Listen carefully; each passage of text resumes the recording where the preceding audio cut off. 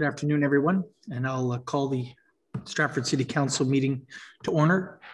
Joining me here in the council chamber is Clerk Tatiana Defoe, Deputy Clerk Chris Bantock, and Chief Administrative Officer Joan Thompson, as well as joining us online are a number of our corporate directors and city staff. Welcome the members of council and the public joining us today, and we'll begin this afternoon's meeting with a moment of silent reflection.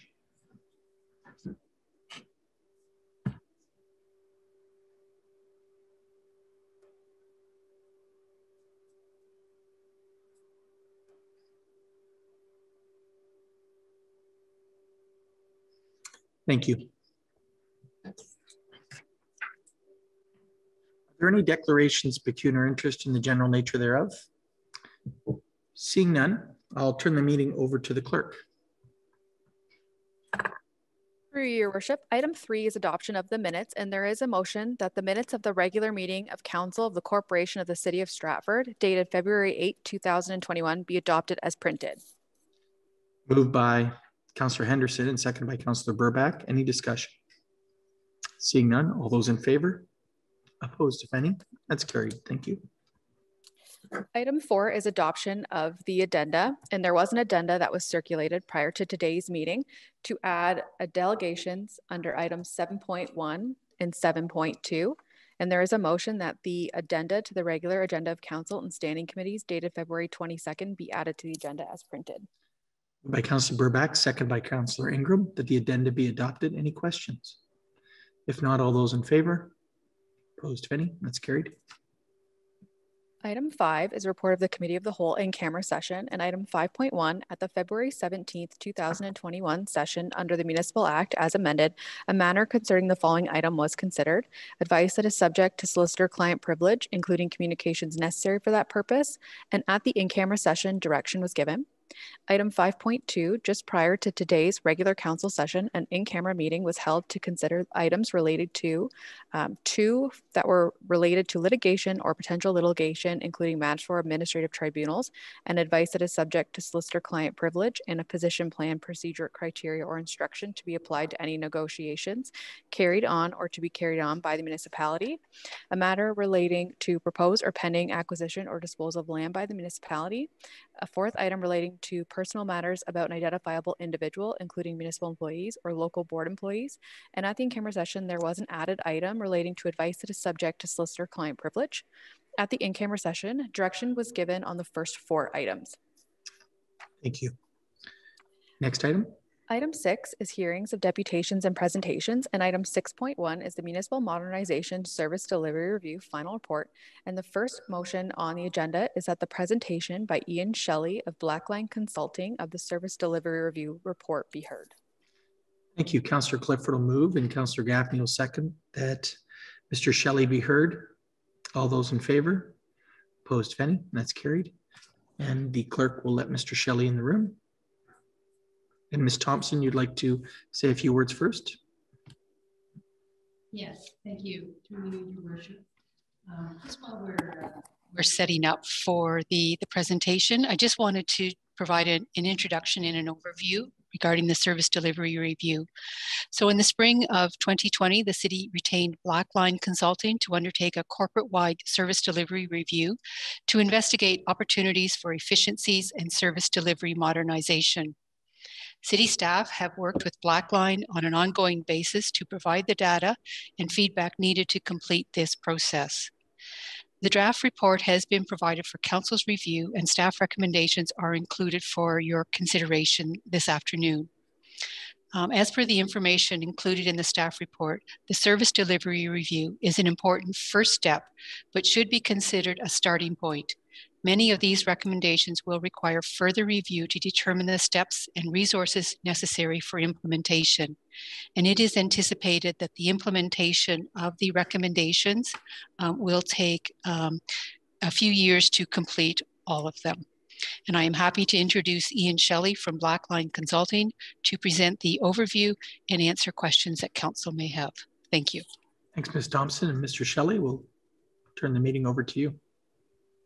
Good afternoon, Council. I'm pleased to be here this afternoon, albeit virtually, to take you through a short summary of the report and give you an opportunity to ask questions on the broader report that you've had an opportunity to review.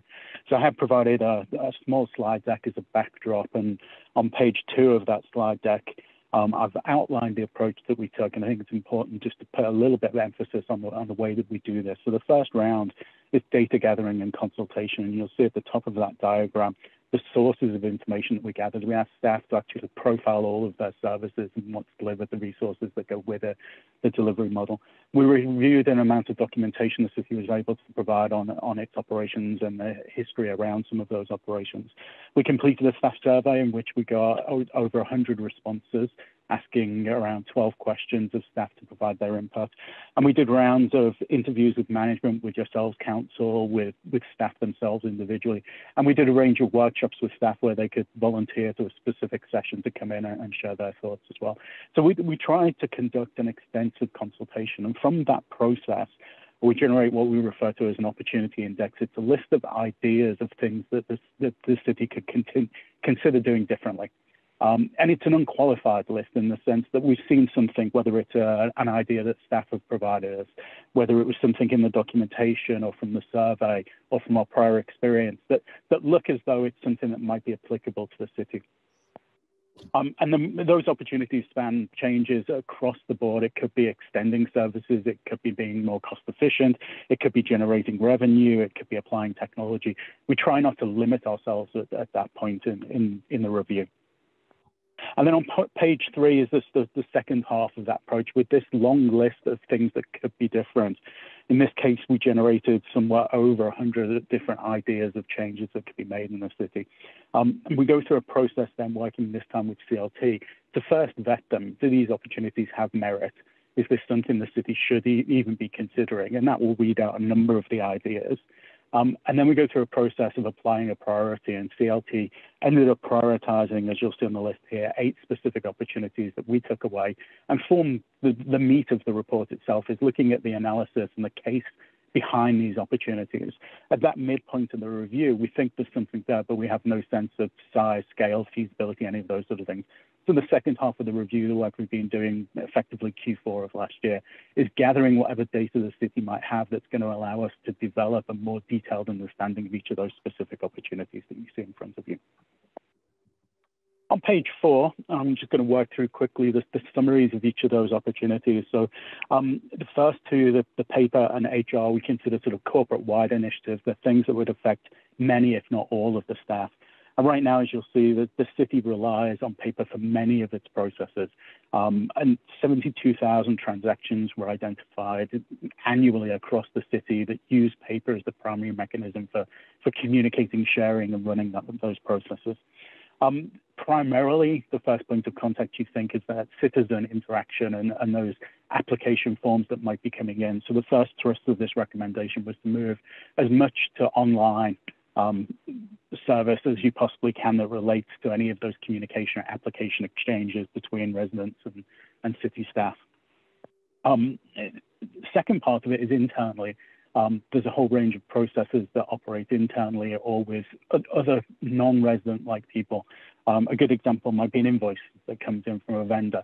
And so internally, we've suggested that there are processes and technologies that will allow you to automate those transactions as well. So even though you might receive paper, and you may not be able to affect the receipt of paper in certain situations, an effort should be made to stop the paper flowing into the organization. So converting it to a digital format and allowing the process to run electronically then from that point onwards. The next set of recommendations relate to HR. A very small department in the city at the moment with a broad mandate of services and limited technology. So even though this seems hand in hand with the idea of eliminating paper or reducing paper, this specifically was about providing technology services that support HR processes. And we broke it into 3 areas. HR processes directly, such as managing employee records, credential tracking, health and safety. There's a technology called HR information system or HR management system that's entirely designed to support those processes that HR function needs to do. And along with that, often what comes is what's referred to as self-service, where staff are able to go to their log on their portal, see information about themselves, request things, query, look up information, and it just reduces some of that transactional burden on the HR staff themselves. Another element that we focused on here, and this is common in many municipalities and surprising how much time goes into it, is time and attendance time tracking. So staff filling in timesheets, having them approved, getting them through to payroll. And so we're looking at technology there that could move you away from the manual exercise that the time capture is today and into an electronic one. And the second portion of that time and attendance is thinking differently about staff who have regular periods of time. Do we need to get staff who are salaried working 35 hours every week to fill in a timesheet every week? And what's commonly happening is movement to what's referred to as exceptions-based reporting, where you only report your time when it's different than your standard, as it were. And the final element of that, and I've touched on it already, is this time and attendance material going into payroll and then paying staff and looking at connecting those systems so that there isn't the manual input between, time recording, time capture, approval, and then into the payroll and the payment. So a range of technology initiatives there to reduce some of the transactional and manual work that's happening today. The third piece on this slide is looking at the fleet. The city has a somewhat decentralized fleet at the moment. There is a fleet function that manages the bulk of vehicles, but there's still vehicles owned and maintained by departments. And right now, there's no data that's really captured on the amount of use the vehicles get, sometimes referred to as cab time. How much time is that vehicle actually in active use and how much time is it idle doing nothing? So we looked into ways of estimating this, and it does look as though using kilometers, which is a highly imperfect approach to this, it does suggest that it would be worth tracking time to get a better handle on how much usage the fleet is getting. And that would help you determine whether the fleet is optimized, you have the right vehicles or not. It would also help you understand whether greater centralization of that management could be helpful. Concepts like pooling of vehicles or sharing of vehicles may be possible. And having that information on how the fleet is being used today would enable you to find and conclude on some of those matters. Moving on to page 5. And it's similar to fleet, grass maintenance is something that's done by many departments across the city. Some it's a significant portion of their time, some it's a fairly small portion of their time. So our suggestion here is to move towards a more centralized model of grass maintenance with one department. And the intent, as we point out at the bottom of the slide, is to look for those scale economies and to reduce the switching costs. If doing an activity is a small amount of someone's time, there's a lost amount of effort when they move on to the next activity. If you can get people focused on one activity that's a large amount of their time, then that would be more efficient. So the idea of having a more specialized grass maintenance function could offer some of those benefits. It may also, in some cases, reduce the equipment you need if there's duplicate equipment around. And the final one may possibly be some travel time efficiency around that as well. Looking at the airport, it's not every municipality that operates an airport. And in the case of Stratford, that airport is subsidized by the city at the moment.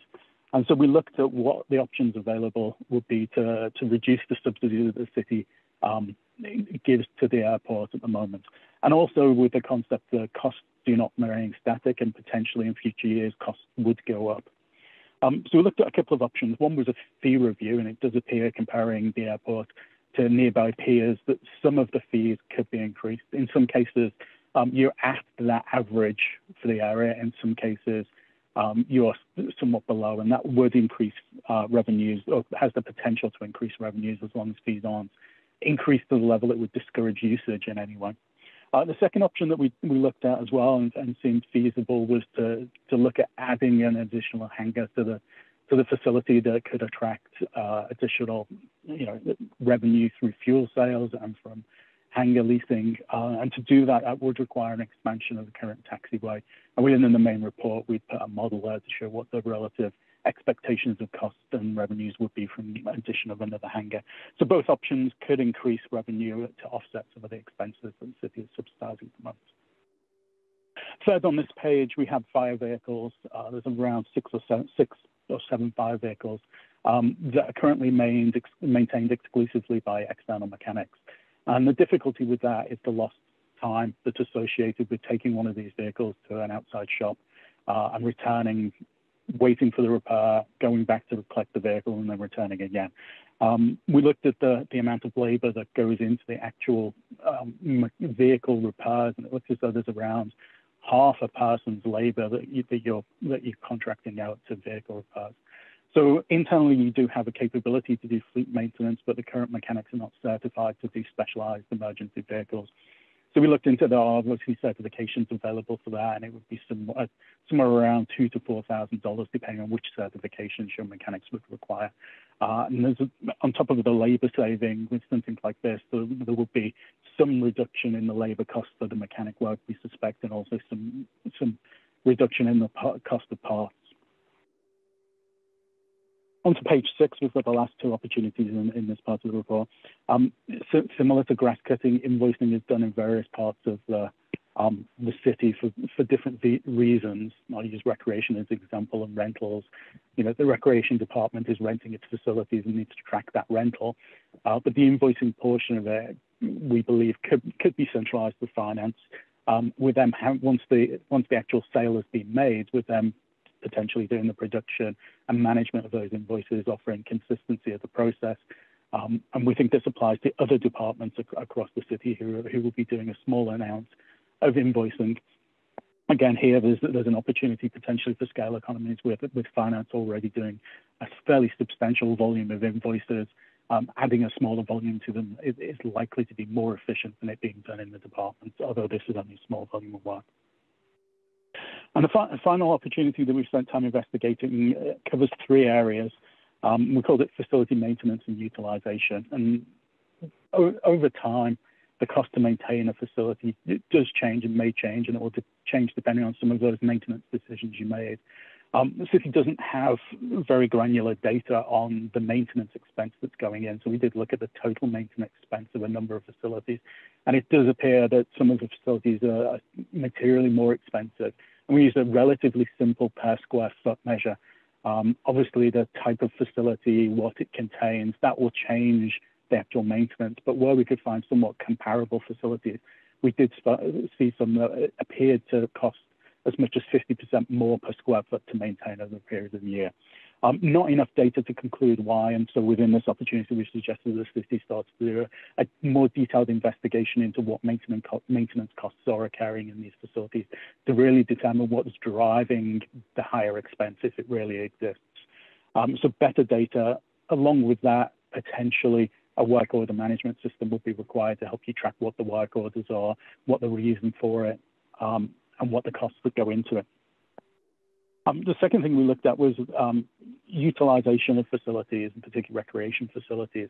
You have a range of what we refer to as amenities, things within a recreation facility, whether that's a rink, a track, a gym, a room, a meeting room. You have all of these amenities.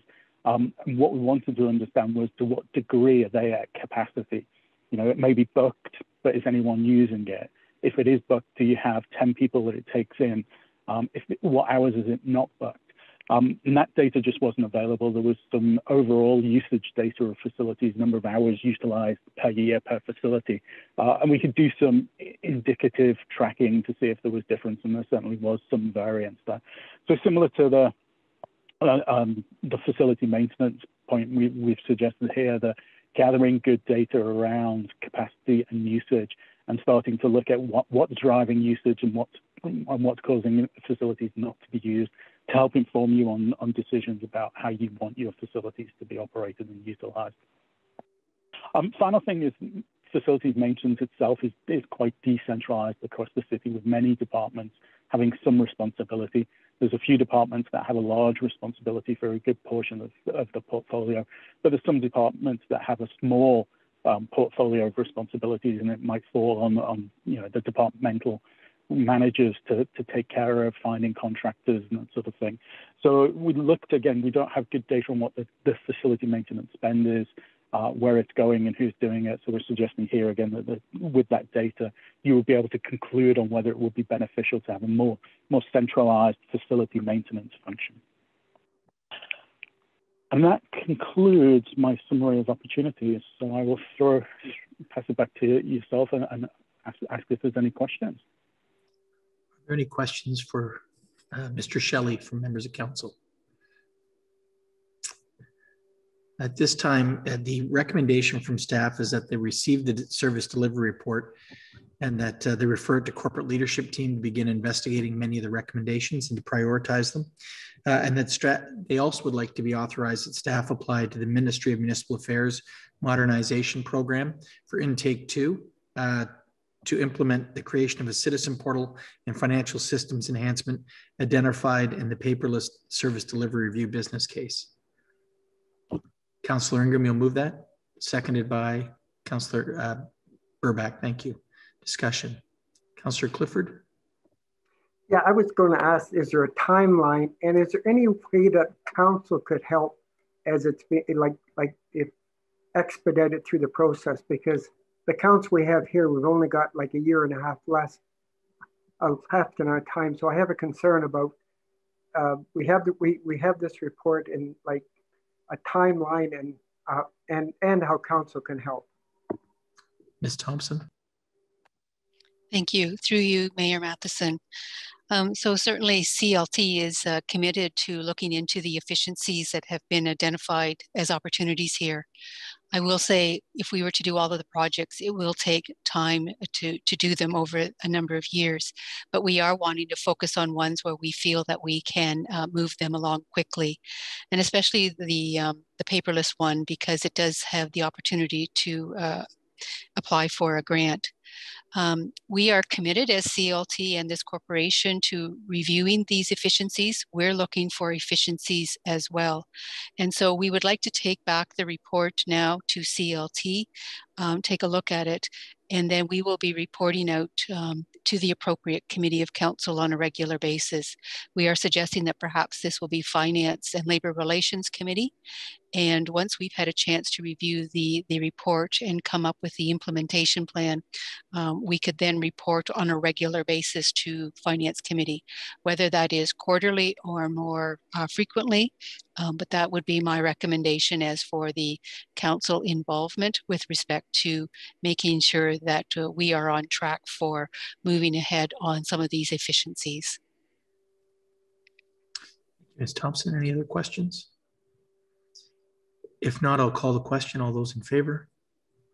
Opposed, if any? That's carried. Thank you. Through your worship, item 6.2 is a presentation by Rebecca Garlick, the climate change coordinator of the Stratford's emission profile. And the first motion listed on your agenda is that the presentation be heard. Motion by Councillor Vasilakos and Councillor Henderson that Ms. Garlick be heard. All those in favor? Opposed, if any? And that's carried. Thank you. I believe the clerk will let Ms. Garlick into the meeting. Hi, thanks for having me this afternoon. I'm Rebecca Garlick, the Climate Change Coordinator. I'm here today to show you the baseline year emissions for your community greenhouse gas reduction plan. The furthest back I could gather data was for 2017, so that was settled on as the baseline year for our emission reduction target going forward. So next slide, please. So to get started, here's the breakdown of emissions in Stratford. In 2017, Stratford emitted approximately 277,156,000 tons of carbon dioxide equivalent from the transportation, personal transportation, waste, and building sectors. This amount of emissions is equivalent to approximately just under 60,000 cars driven for about 1 year. With this total of emissions, the emissions per person in 2017 was equal to approximately 8.93 tons of CO2 equivalent, which is comparable to about 2 passenger vehicles driven per year per person. Next slide, please. On this slide, it shows the potential future for Stratford in a business as usual scenario. I used the population growth estimate of 4.1% per year and the emissions from 2017. In the increase for a business as usual scenario, if that continues, we could reach levels up to nearly 1 million tons of CO2 per year, which is equivalent to about 225,497 vehicles driven per year. In the next few slides, I'll explain the breakdown of the emissions. So on this page, we see the transportation emissions were calculated based on the assumption that in 2017, Ontario households had about 1.7 vehicles per household on average. So using this assumption and the average yearly emissions for a passenger vehicle, which is about 4.6 tons of CO2 per year, according to the census in 2016, Stratford had approximately 13,675 dwellings. Therefore, I estimated about a 23,247 personal vehicles in the city. So based on these assumptions, the total emissions from personal vehicles are estimated to have been approximately 106,938,000 tons. Recommendations for future inventories going forward could be either purchasing the data of gas sales within Stratford, though this may be skewed due to the high number of tourists that come within Stratford, or a more accurate form to calculate this emission source is through vehicle kilometer information. If this could be collected in future inventories, that would offer a more accurate emission count for personal vehicles. Emissions from the train were estimated through an approved methodology where total emissions from the railway sector in Canada were divided by the total length of tracks through Canada to give the tons per CO2 per kilometer of track. Based on the length of track in Stratford and the average emissions per kilometer, the trains emitted a negligible amount, under 0%, or about 0% of the total emissions. The total emissions were about 741 tons of CO2 for 2017. Next slide, please. And this sector is the building. So this is separated into residential, commercial / institutional. So this includes your businesses, the university and colleges, and also any schools within Stratford. And then finally, manufacturing and industrial. So buildings in total create approximately 40% of Stratford's emissions. This sector emitted a total of about 130,000 tons of CO2. These emissions were calculated through electricity, natural gas, propane, and fuel oil consumption. Most of the emissions from the buildings within Stratford are associated with natural gas.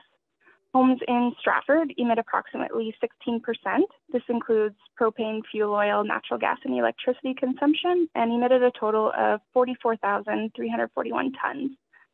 Commercial and institutional buildings emit approximately 13% of your total emissions, which total to about 36,175 tons.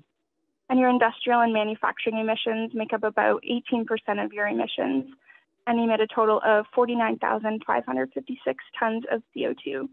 And these emissions are mainly associated with the natural gas consumption for heating the facilities. Next slide, please.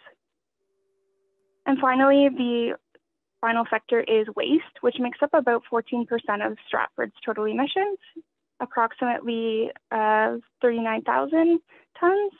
This was calculated through the PCP tool, knowing that Stratford has a landfill gas collection system that covers about 50% of the landfill. And using that amount, the system captured, I could put that into the PCP tool, and that gave me approximate emission total through that. We anticipate that the green bin program will significantly help reduce the emissions from solid waste moving forward. And so moving forward in the development of the plan, next steps will have to be taken. First is to set our reduction target. Both in Ontario and Canada, a reduction target for 2030 has been set for about 30% below their baseline years. Their baseline years are quite a number of years before 2017. And then Canada has also set a reduction target for 2050 to become net zero. And they've come out with a new ambitious climate plan for that. And so after the survey I completed earlier, or I guess later last year, I reviewed and input some data and supporting information for the various climate actions to go into our climate plan. Next slide, please. And so here's a list of some priorities that were continuously suggested by residents in Stratford. Of course, focusing a lot on the industrial and manufacturing emissions and holding those accountable for reducing emissions. There was definitely concern around removing barriers and for individual actions and identifying those to make it easier for all residents across Stratford to participate in climate action, and also increase the education that we provide on climate change and the kinds of actions that local residents are able to do. There is a desire to increase your forested areas and renaturalize parts of the community. Increasing the walkability and decreasing urban sprawl was also a major point brought up. Increasing the connectivity as well within the county and the city and between the surrounding municipalities, particularly mentioned were Kitchener, London, and Toronto. And then to protect and support local agricultural land, and finally to increase the cycling infrastructure to increase safety through the city and across the county as well. And so the next steps will be to review the climate plan with my management committee to make any final edits and revisions so that I can return to council for your support and buy-in, and so we can move forward on community climate action. Thank you very much for having me. I look forward to meeting with you again soon. Thank you, Rebecca. Councillor Henderson, a question. I have a few questions here, and my first one is that in 2006, we set a target of 20% reduction for corporation and 6% by the community to be done by 2014. My understanding is that was done, and that was based on data from 2003. Since then, I think it was in 2012, the methane gas landfill was put there. So I was trying to find the percentage of reduction that did capturing that methane gas and burning it off. So I guess my biggest question is, because we're setting our target at 2017 and saying 10%, a lot of people in our community think that that's way too low, when in fact other communities are setting their targets based on the 1990 rates. So we would be probably, I'm sort of estimating, probably actually going for 40% if we wanted to start at say 1990, or even if we wanted to start at our 2003 rate, because I know in 2001 we brought the anti-idling bylaw in, and there was efficiencies that were done, you know, at the Almond Arena and Rotary Complex and all the different things that we've been doing, the solar panels that have been put up in the city. And I just question why we're picking 2017, because I think that's very confusing, or what I want to say misleading, or I'm not sure what the right word is, to the members of the community, because they think we're not setting our targets high enough. So I'm wondering if we should have based ours on what other communities are doing, say 1990, and they can say they're doing 30%, when in reality they might only be doing 2 or 4% based on the 2017 rates. I'm not sure if you can answer that today, but. Ms. Garlick, do you have a response to that? Through the speaker, yes, I do. So the 2017 baseline year was chosen because our utility companies are only able to provide data that far back. So I wasn't able to collect any information prior to 2017 for electricity or natural gas consumption on the more granular level. I did backcast based on the previous emission totals that Ontario has put out. And the 10% reduction target would align us with the provincial and national targets. I know it can be a little confusing, but it will align us with their 30% reduction target based on the 1990. But yes, I agree. It can be, the emission calculations can be pretty confusing with the various different baseline years. Does that answer your question? So basically what you're saying is if we go for the 10% reduction, we're actually going for around 30 to 40% if we went back on the baseline and get as cities are. Is that correct in saying that? That's correct, yes. Thank you.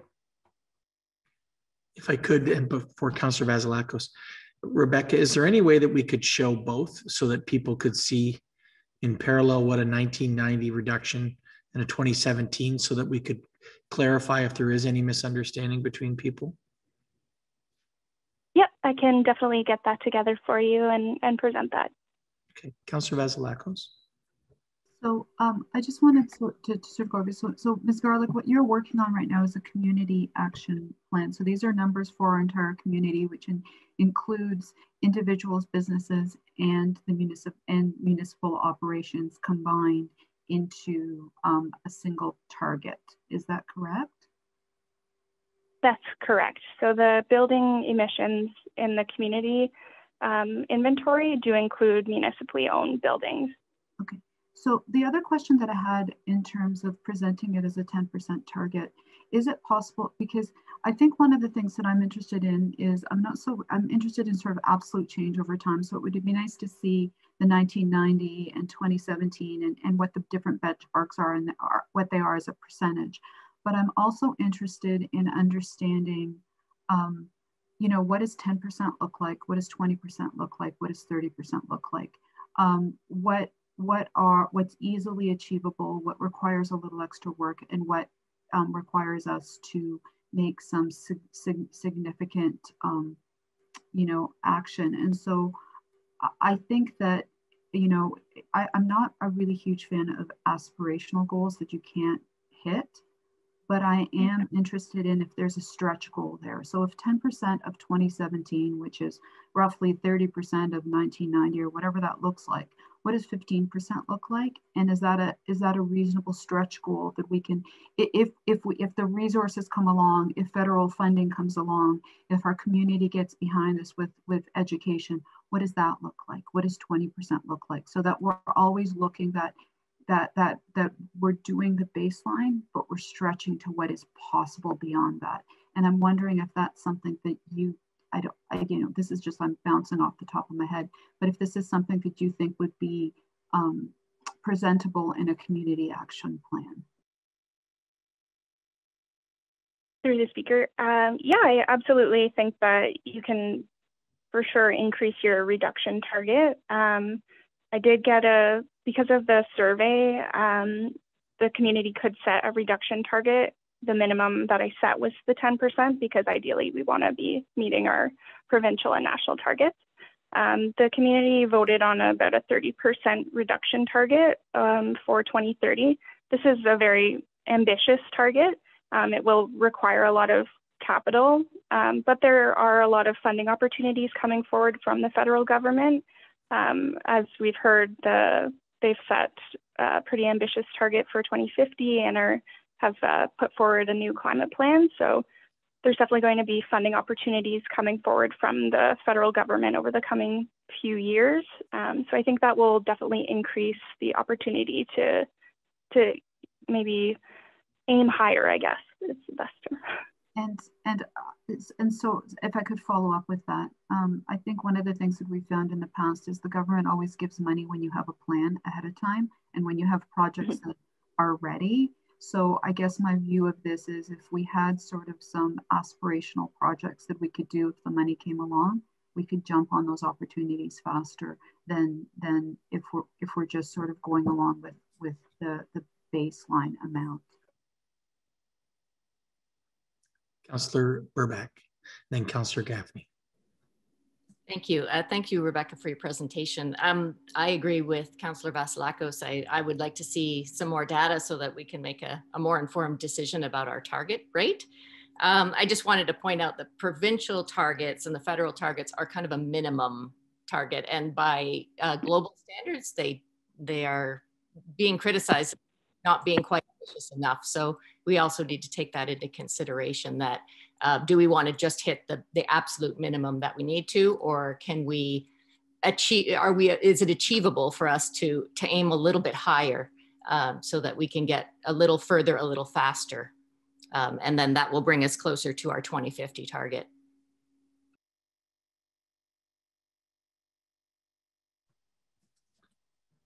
Rebecca? Through the speaker, yeah, I absolutely agree.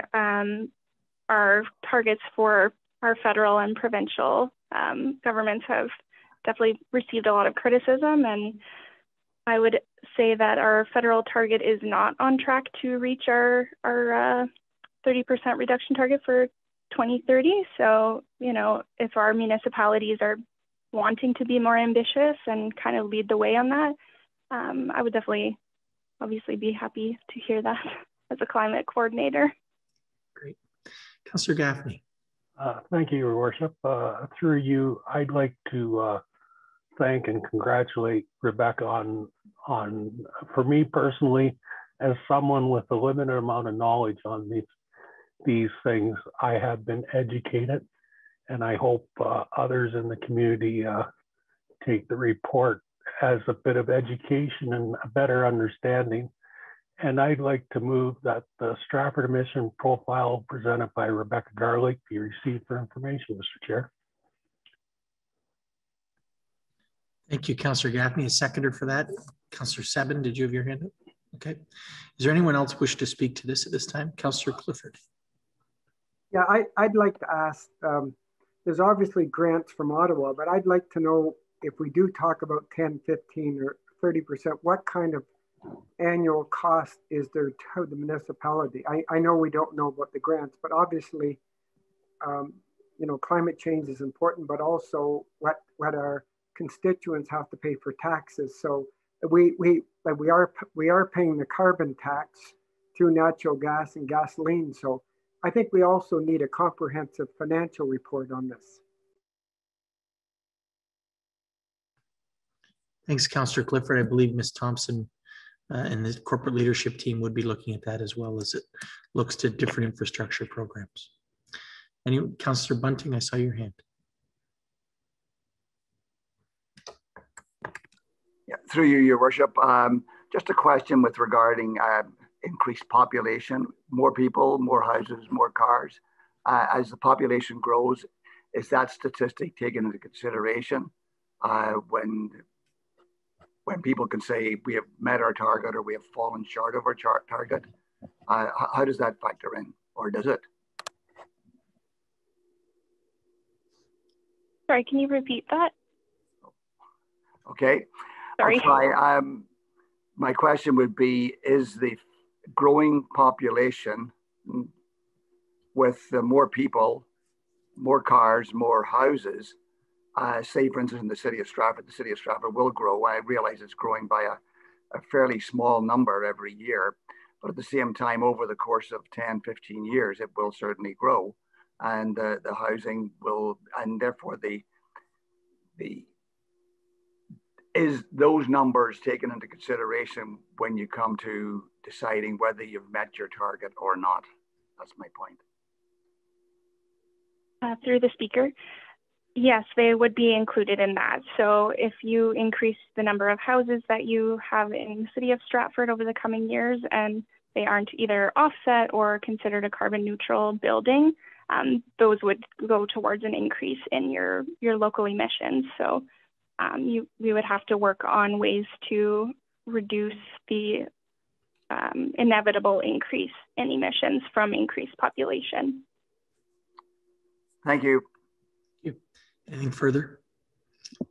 If not, we've had a motion moved by Councillor Gaffney and seconded by Councillor Sabin. All those in favor of the motion? Opposed, if any? That's carried. Thank you. Through your worship, returning to your agenda, item 7 is orders of the day, and item 7.1 is a resolution regarding the Stratford Greenhouse Gas Emissions Planning Report. And if you'll turn to your addenda, following publishing of the agenda, the following persons requested to address council on this matter. And there is a motion that the presentations by Mike Sullivan and Ann Carbert be heard. A mover, Councillor Vasilakos and Councillor Burbach. All those in favor? Opposed, if any? And that's carried.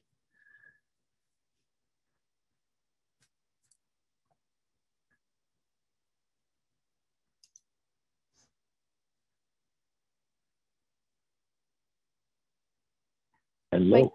Hi, Mike. Can you hear us? I can. Thank you very much. Great. Mr. Sullivan, the floor is yours. Thank you, Your Worship. I'm not going to be long. I am now on the Energy and Environment Committee and first heard of a 10% target at our last meeting, asked questions as to how we got there, and was in receipt of a document sent by the deputy clerk, which was what I will call a Hill report. It was a report set in written in 2008. And the city in that report set a target for the community of 6% below actual 2003 emissions. And it set a target for corporate, meaning city-owned buildings and facilities, of 20% below 2003 emissions. In that report drafted in 2008, it noted that by 2005, community emissions had dropped by some 20%. And by 2005, corporate emissions had dropped by about 11%. Yet it didn't use 2005 as the base year. It used 2003. So in the report, essentially, it said, congratulations, public, you've reached your target for 2014. You've reached it already by 2005. And congratulations, city, you're more than halfway there. In fact, here's some departments that can actually raise their emissions. At the back of the report, you'll see a number of departments of the city that were below the amount of emissions that they needed to reach in 2014. And so they could raise their emissions, which was a completely backwards, in my view, way to approach reducing our greenhouse gas emissions. This was in large measure because the province of Ontario had, between 2003 and 2005, eliminated the use of coal.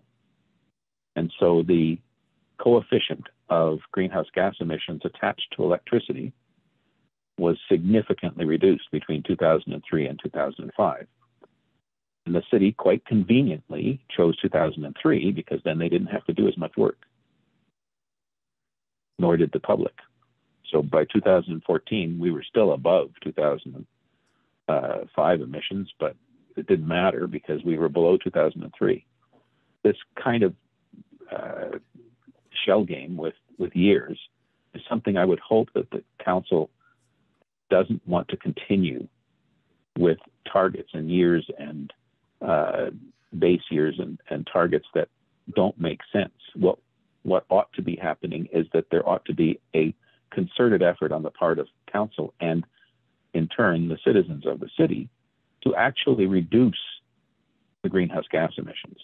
And in keeping with what is being said by the UN through the UN Committee on Climate Change and through the agreement by Canada to agree to the Paris targets, the essence of those targets are 2005 as a base year, not 1990, not 2003, but 2005, and that our emissions need to be 30% below 2005 by 2030. And originally it was to be 80% below 2005 by 2050, although now our government has said we will be carbon neutral by 2050, which means we will absorb as much carbon as we emit. Well, not suggesting we're going to stop emitting entirely. So the city, there were a whole lot of recommendations in that report, in that 2008 report. The recommendations for the community were essentially educational, just teaching people about what greenhouse gas emissions are and how to reduce them, but no specific actual documented way of saying to the residents of the city that the greenhouse gas emissions can be reduced by if you do X, Y, and Z. In terms of the city recommendations, the biggest one, of course, was flaring methane gas at the dump, and that was done in 2012. I think I heard Councillor Henderson say, and so the city met its target easily by just that one action. But there were a number of other recommendations for the city to do. Among them, its transportation fleet. Among them, its some air conditioning and heating in some of the city buildings. I have yet to find out whether any of those recommendations were actually performed or whether they were just things on a piece of paper back in 2008 that nobody paid attention to afterwards. I don't know. The other thing facing Canada is, of course, Alberta. And so because Alberta is going to be permitted to actually increase its emissions by 40 megatons, it means everybody else in Canada has to reduce by that amount. So each individual has to reduce by a ton in order to allow Alberta to continue to raise its emissions. That's never been talked about publicly, but that's really what's going to happen. So our targets outside of Alberta need to be actually higher than the 30%. Couldn't tell you exactly how much because I don't have a calculator in front of me. Finally, the city doesn't intend to stand still. There are plans for growth. There are lands that are going to be turned into housing, and those plans are well known. And so the growth rate that has continued of between 0.6 and 0.8% for the past 20 years is likely to continue. And unless the new people coming to Stratford aren't permitted any greenhouse gas emissions, the rest of us will have to reduce by still more than whatever percentage is set by this council today or in whatever method you do it. So that growing the economy of Stratford means reducing greenhouse gas emissions more than you planned in order to offset the greenhouse gas emissions that will certainly be generated by new people coming to the city, unless, as I say, they're not permitted any greenhouse gas emissions, and I don't think you've declared that. So on a personal basis, I would recommend that Stratford adopt a much more aggressive target of no less than 30%. And that 30%, I mean, you can go back and look at that Hill report, and it's got a number for 2005. If you want to attach a 30% reduction from 2005, the difficulty is Rebecca's numbers don't reflect all of the same things that were in the 2005 report. So it's hard to tell where exactly that would be. But 10% is certainly not enough. And that a much more aggressive target be part of the motion that's before you now, if necessary, converted to the 2017 figures. But as a member of the Energy and Environment Committee, we were not able to actually see Rebecca's report or to see all of the other, the staff report at our last meeting. And so another way to handle this is that council defer the target setting until such time as the committee has had an opportunity to review the coordinator's report. And we will then make a recommendation to the city about what year would be the base year and what would be an appropriate target for the city. When you look at where the greenhouse gas emissions come from and the fact that we have to be carbon neutral by 2050, that's not a lot of time left.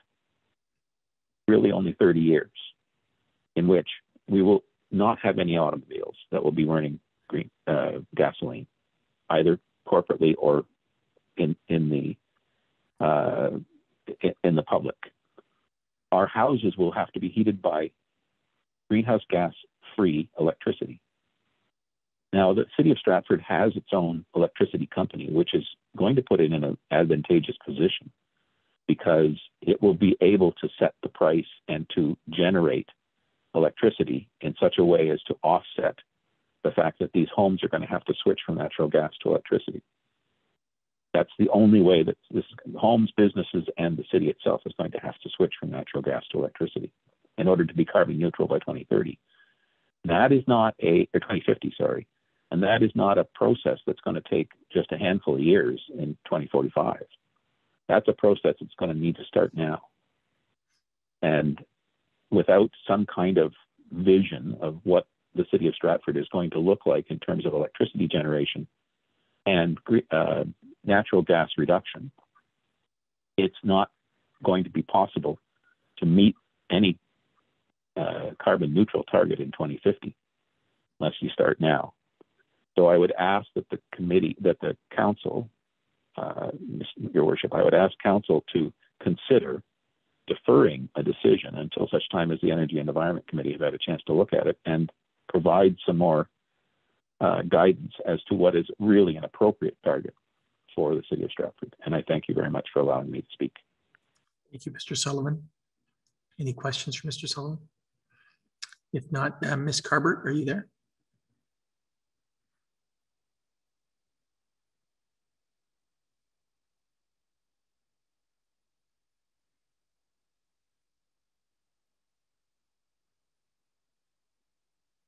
You should be able to hear me now. I pressed what I needed to press. Hi, Ann. I can hear you now. Hello. Excellent. Thank you. Mayor Matheson, City Councilors, thank you very much for the opportunity to speak today. And I'm so pleased to see so much detailed Stratford-specific information in the 2 climate reports that you're receiving today. I know a lot of work went into both of those reports, and I thank the Climate Change Coordinator for her report and the city staff members for the work they have done, as well as the volunteers from the community and from the Energy and Environment Advisory Committee who contributed to the city staff report. I spoke at the City Council meeting about a year ago when you were set to vote on the climate emergency declaration. And today I had the same sense of emergency and urgency about the climate crisis, and I remain committed to local action and the difference it can make at this critical time for our planet. I am speaking again now because I'm concerned about the 10% greenhouse gas emission reduction target in the proposed motion for today. And I would like our community to get moving on a plan and work towards significant reductions in greenhouse gas emissions as soon as possible. But it makes sense to me that you wait on this particular motion until the Climate Change Coordinator can present her climate action plan, which I understand is now being reviewed by city department directors. As you know, her plan is a plan for the county with specific sections and recommendations for each municipality, including for the city of Stratford. And while the management report you received indicates that the 10% target was set in consultation with the Climate Change Coordinator, as you've heard just now, very briefly, she has also other information from her online public consultation, and her plan will include proposed actions. I hope you will receive her climate action plan very soon, and any other information that will help you consider what kind of target will ensure that we respond to the climate emergency with ambition, that our community does its fair share and more if possible for significant greenhouse gas reductions by 2030, and that we inspire local residents to get on board and do their part as well. I do understand the difference in data baselines for this that the staff report notes, because municipalities refer to different years when stating their percentage targets. The percentages alone aren't comparable. Toronto's 65% reduction goal is impressive until you realize that they are using 1990 data as their baseline. Fair enough. But I think, given that we are in a climate emergency, we need to consider what we can actually achieve going forward. Are there reductions that are fairly easily achievable beyond a 10% target? I will offer 3 quick examples that I hope will help to illustrate how we might approach this. First, I hope all of you participated in the public consultation that the Climate Change Coordinator had online for a month late last year. It was a simulator. As I went through the sections on transportation, buildings, waste, and other sources of emissions for Perth County, I was offered some choices about actions to take and how much action for each choice I made. A calculator on the side of the page kept a tally showing the tons of emissions that would be reduced if my choices were implemented, and it also considered the difficulty level of the plan that I was creating. After making my choices, I was one of those ones that I guess Rebecca was just referring to. I had a Perth County climate plan, action plan with a 30% emissions reduction target that did not exceed the difficulty level for a municipal plan that the simulator indicated. What we are being asked to do in the simulator there and in real life is make some choices about what we want to do and how much. Can we have more calculations on tonnage reductions for specific city actions so we can make those choices? I'm not convinced that 10% represents the limit of what's possible in an affordable, doable action plan and target for 2030. We can make more ambitious choices. As a second consideration, a climate writer I follow wonders if we shouldn't focus so much on percentage targets at all, because over decades of negotiations and government commitments, we haven't met the targets that were set, and the crisis has intensified. He asks, what if we just did all that we could? As an example, we don't see firefighters showing up at a fire and projecting that they will save 3 of the 5 people inside the house. They try to save everyone they can. And I think if we are taking the climate emergency seriously, we must at least ask, as we consider a target, what can we do to mitigate greenhouse gases as much as possible by 2030 and get us well on our way to carbon neutrality by 2050 or sooner? And lastly, I have gratitude and empathy for the fact that you are governing in an emergency on top of an emergency. I'm very glad that you've taken an emergency response to the pandemic. You have consulted with experts, coordinated with public health, businesses, schools, social services, and many more. You've endeavored to communicate clearly and frequently with residents and make it clear what we all must do to stay safe. You have facilitated creative solutions for service delivery, for local businesses, community activities, and more. You have been doing all that you can. And again, I think to take the climate emergency seriously, we need this kind of coordination, communication, and creativity. And we need a sense that we are doing all that we can to reduce greenhouse gas emissions by 2030, not just what is perceived to be manageable or a minimum target. In conclusion, I know from my volunteer work around climate awareness and action in Stratford, many community members are ready to take significant climate action and support the city to do its part. And I know you've heard from passionate local youth climate activists who are very committed to seeing significant action in Stratford. They are aware that this is a critical time for action right now. And the target we set now and how we understand our ambition for 2030 will make a big difference for their future. Thank you. Thank you, Anne. Is there any questions for Ms. Carbert? Councillor Henderson. I was wondering, Anne, what your thoughts are on this of instead of saying that the city set a 10% emissions reduction target based on 2017 levels, that we set a minimum of 10,000 emissions reduction target with the idea that we will endeavor to do more. I'm not sure exactly the wording on that, but at least have a minimum target that we can start with and get going on things, but that we can increase over time and show more. I mean, we did have the mayor, David Mayberry, come and speak again, and you know, they have net zero in their area that they're working hard for. And what did he say? Like they're reducing 4.5% a year.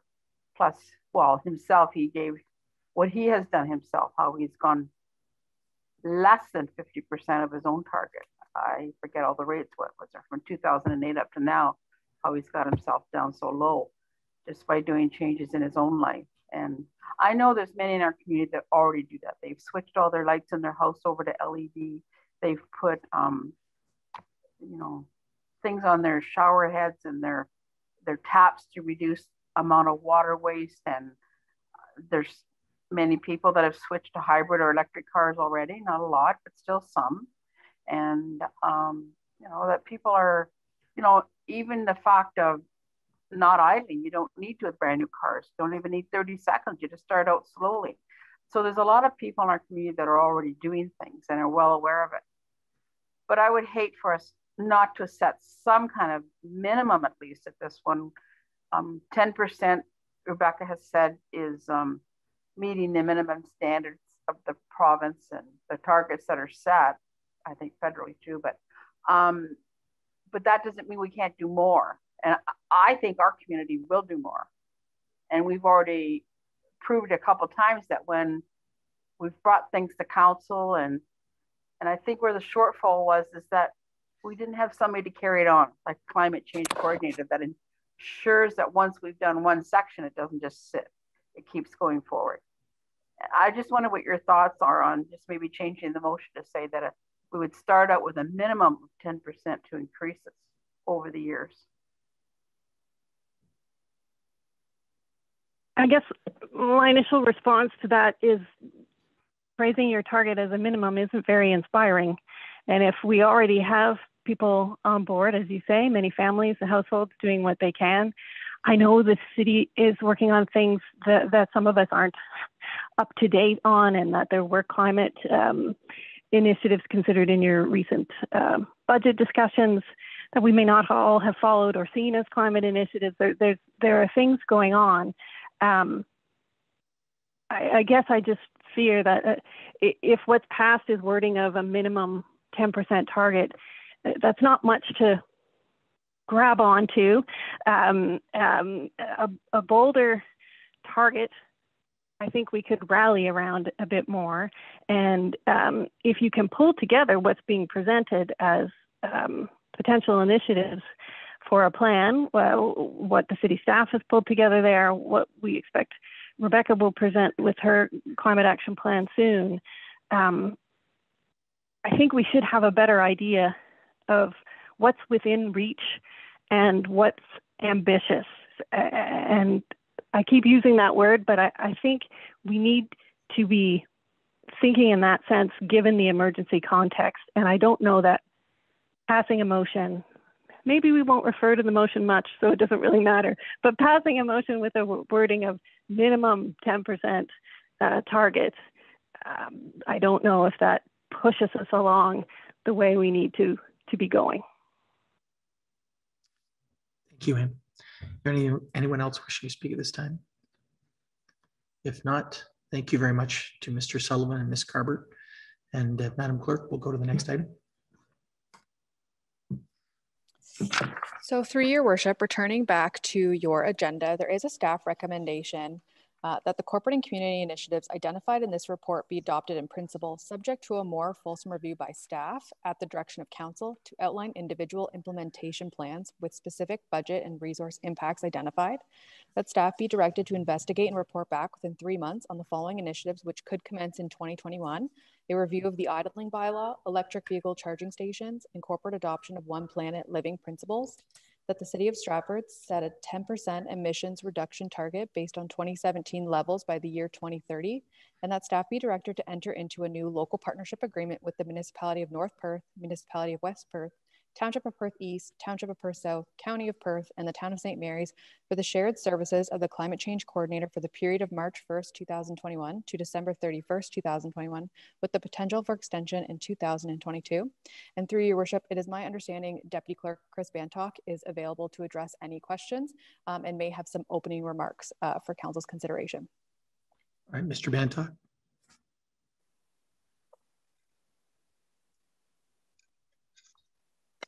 Through your worship, this report was prepared in response to motions passed by council last year that referred a number of items to staff to report back on related to reducing the city's greenhouse gas emissions. At a high level, the report before you today identifies a number of corporate and community initiatives, a 2030 reduction target of 10%, and a recommended way forward. It is also noted that all initiatives included in this report have only been addressed at a high level and will require further direction from council to staff for investigation before moving ahead. Touching specifically on reduction target of 10% by 2030, as Rebecca Garlick noted, staff understand this appears as a lower percentage than would be seen from other municipalities and levels of government due to the change in baseline years. The recommended target from staff has received support from the Climate Change Coordinator and other partner municipalities across the county as a feasible target to reach in the next 10 years. This report and the setting of a reduction target is an important milestone in the framework for reducing greenhouse gas emissions. As noted on page 4 of this report, the Partners for Climate Protection campaign recommends setting a reduction target prior to the development and implementation of an action plan. In following this way forward, it would be best practice that an established target approved by council helps to guide the plan and not the plan guiding the target. Setting this target now does not mean that we cannot revisit more ambitious targets as we approach 2030, and will allow for time to study the effects of our efforts towards reducing emissions and what is believed to be feasibly reached moving forward. I would also like to quickly thank everyone that was involved in putting this report together. It was a collaborative effort with contributions from many staff across various divisions, as well as the members of the Energy and Environment Advisory Committee who finalized the proposed community initiatives and provided comments on the report as a whole. I'd also like to express our gratitude to the Shared Climate Change Coordinator, Rebecca Garlick. We would not be where we are today without her and the expertise she's provided to us throughout this process so far. Lastly, with respect to the extension of Rebecca's contract, FCM has noted that even though the contract end date is February 28, 2021, Rebecca did not start her role until April of 2019, which actually places an expiration date on the MSIP program for us until March 31st, 2021. FCM has also advised of a potential extension to the program as they want to ensure that all grant recipients have the full 2 years to fulfill their obligations under the contract. Should the Government of Canada approve this extension, the project would be extended until February 28, 2022.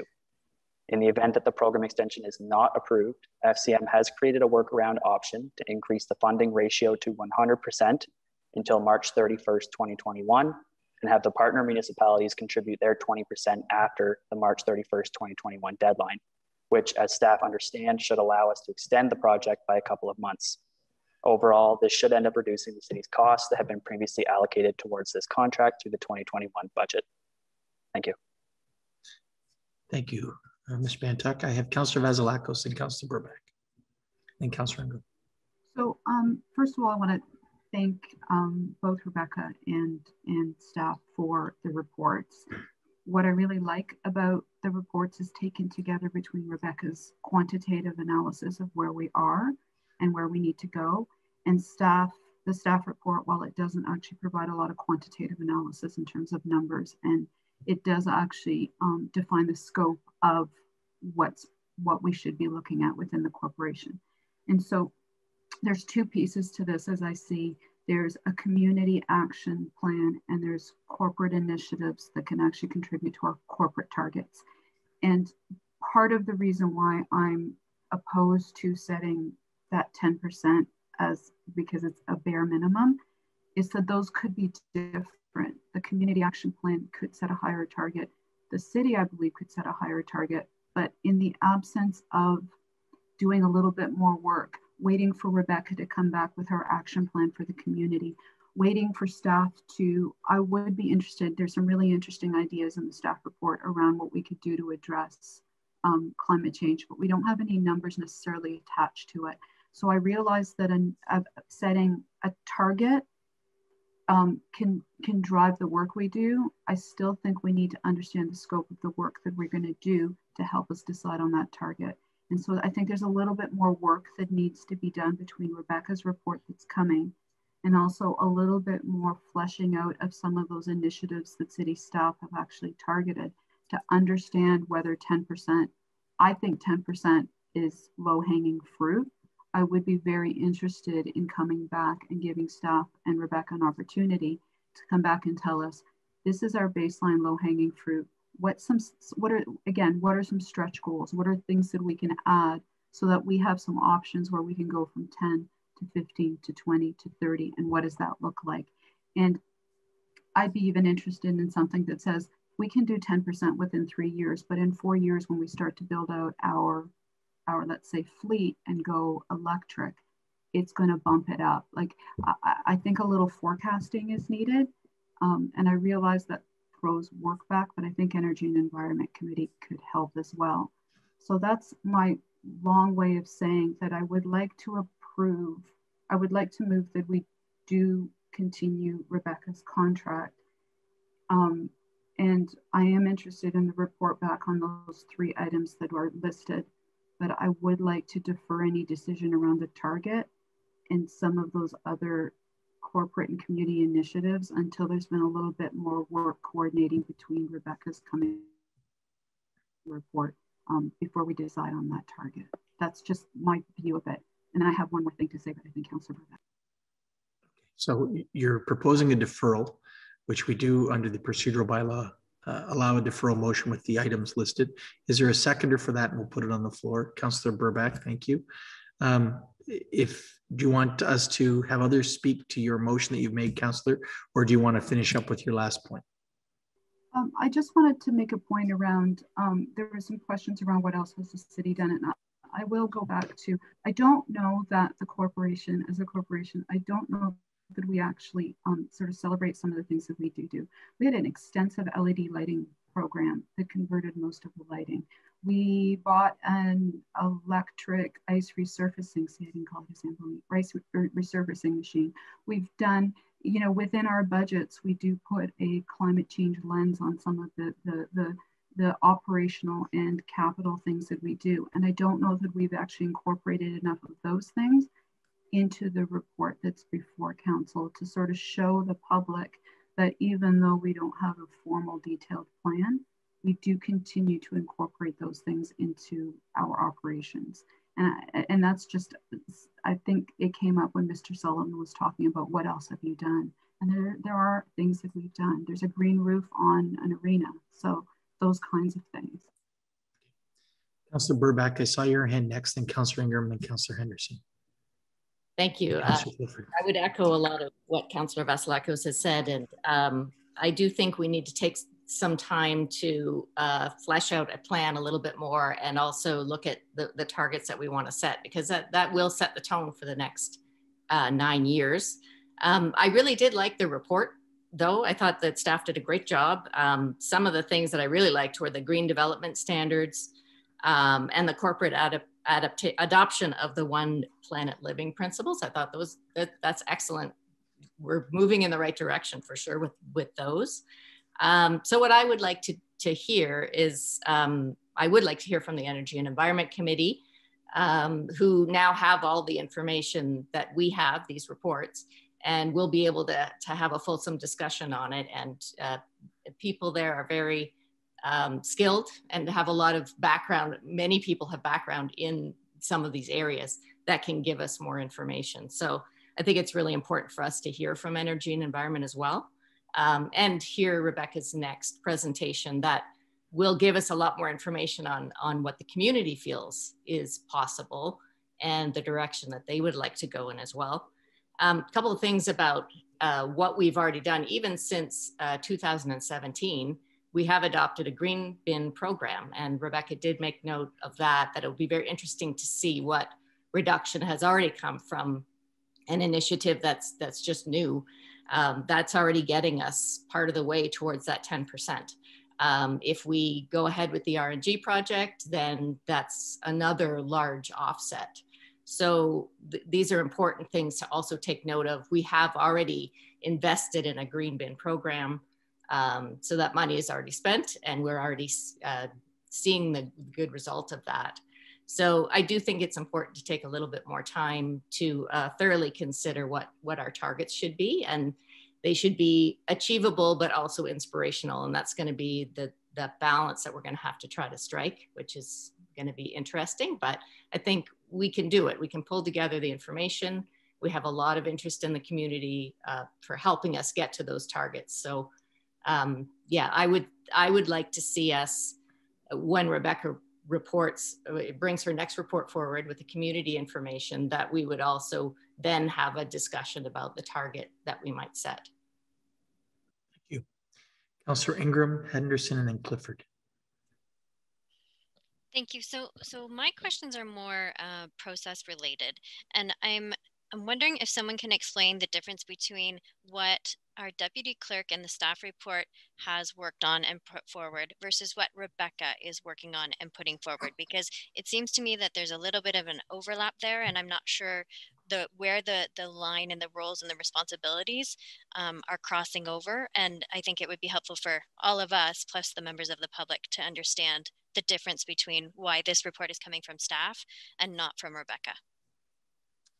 Okay, maybe Deputy Clerk Chris Bantock could answer that question best.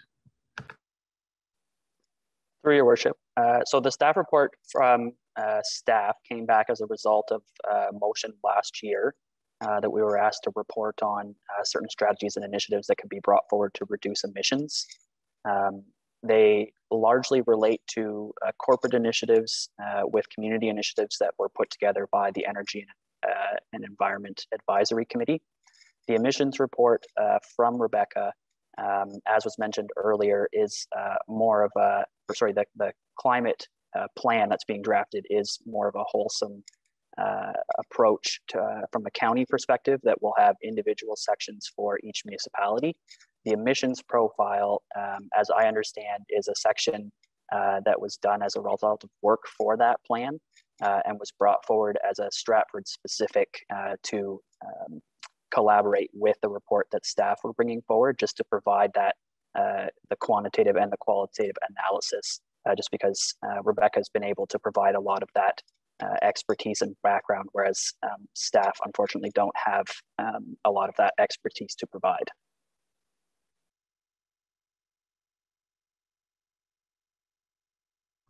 Councillor Ingram, do you have anything else on that? Thank you. So I guess just to be clear, there's no overlap of work. You are working in collaboration with Rebecca, and Rebecca is working on the overall community plan. You're working on corporate specific strategies. Through your worship, that's correct. Rebecca's been available just to collaborate with what we're bringing forward. Thank you. Right, is there Councillor Henderson? You were next, then Councillor Clifford. So I just like Councillor Vakalos's deferral on the motion. Is it just the deferral on the 10%? The rest would go forward? So just remove the paragraph that sets about the 10%, but we'll still vote on the rest of the motion. Is that right? Councillor Vasilakos, was that your intent? Everybody. My intent was to go forward with the 3 initiatives back within 3 months and going ahead with Ms. Garlick's extension of her contract. I would like to take that first piece with the corporate and community initiatives identified in the report. I'd like to pull those out a little bit, as well as the target, because I think the 2 of those go together in helping us put together a target that or a reduction target. So it's sort of the first item and the third item I'm deferring, and the second and the last item we'll vote on. I'll look to the clerk. Ms. Defoe, do you follow with that? Okay. Ms. Defoe has that clearly, so she's prepared to separate those when time comes. I just like clarification on the first paragraph. Why you feel that isn't important that we start on that? There are items listed there, reviewing the idling bylaw and the electric vehicle charging and the adoption of One Planet Living principles. I think those we can decide on today. Those are things that we can go ahead on. I think what I'm looking at when it says the corporate and community initiatives identified in the report adopted in principle, there's nothing wrong with adopting them in principle, but what I'm hoping is that when Rebecca's report comes back on community actions, and if we can flesh out a little bit more of the corporate initiatives and what targets we could achieve, and a little bit more quantitative analysis on those 2 pieces, if we get reports back on those, we may be able to set a better target. And I think that's what, and it goes back to, like Councillor Burback just said, we already have a green bin program that already contributes something to that 10%. Should we be setting that 10% differently, just on the realization that we've already covered something? So I just think there's a little bit more work required in that first piece to put some numbers and scale to the initiatives so we can make a more informed decision on the target. And I thought that's what that first paragraph meant, that they're to come back with a wholesome budget and targets. And I thought that's what that was all about, for them to do that. I guess I'm misunderstanding that. When we get to the breakdown of the motion, we can go through those. Councillor Clifford, you're up next. Yeah, thank you, Your Worship. What I would like to know from even Invest Stratford, to increase our tax base, we have to grow our commercial and industrial base. I'd like to have input from, like, every time we have a plant coming and all this, I'd like that to be part of the equation, because we have a concern about greenhouse gas. We also have a concern about our tax base and growing industry and commercial. So I would like to at least have something from Invest Stratford as part of this equation, like how we can go ahead, be environmentally, be aware of it, but also be aware of the growth, both commercially and industrially. So I'd like to have something. It's easy to say we have an emergency plan. We do. We have a climate emergency. We have this and that, but we still want growth in the city. So I think what we're doing is, it's important, but it's not the whole story. So I'd like to see something a bit more comprehensive in that light. I believe when staff review this, they'll consult the outside agency as well. All right. I'll turn it back to the clerk then, and she can walk us through the subsequent motions or the subsets. It's agreed that, or believed that, the mover and seconder have moved all of these, and that's Councillor Vasilakos and Councillor Burback. And if that changes, just let us know, but I'll turn it over to the clerk. So through your worship, it is my understanding that Councillor Vasilakos and Councillor Burback have moved and seconded that the staff be directed to investigate and report back within 3 months on the following initiatives, which could commence in 2021, and that staff be directed to enter into a new local partnership agreement. So that would be the first motion on the floor. All right. It's been moved and seconded. Any discussion on that? All those in favor? Opposed, if any? That's carried. Next item. So through you, your worship, it's my understanding the following has been requested to be deferred, and that would be that the corporate and community initiatives identified in this report be adopted in principle, subject to a more fulsome review by staff at the direction of council to outline individual implementation plans with specific budget and resource impacts identified, and that the City of Stratford set a 10% emissions reduction target based on 2017 levels by the year 2030. That deferral has been moved by Councillor Vasilakos and Burbach, seconding Councillor Henderson. I'm still confused about the first paragraph. Why don't we want them coming back with a fulsome review, and we're directing them to do that and to outline plans with specific budgets and resource impacts identified? What's the reason for that? I don't understand that. Councillor Vasilakos. There's nothing wrong with it other than in looking at what the ramifications of each of those might be. We might consider that our target is too low, or we need to be more ambitious, or there's more that we can do. I think my point is before we go ahead and adopt something in principle, we might be wanting to adopt something more in principle. We may want to look at that target and say, that's not high enough.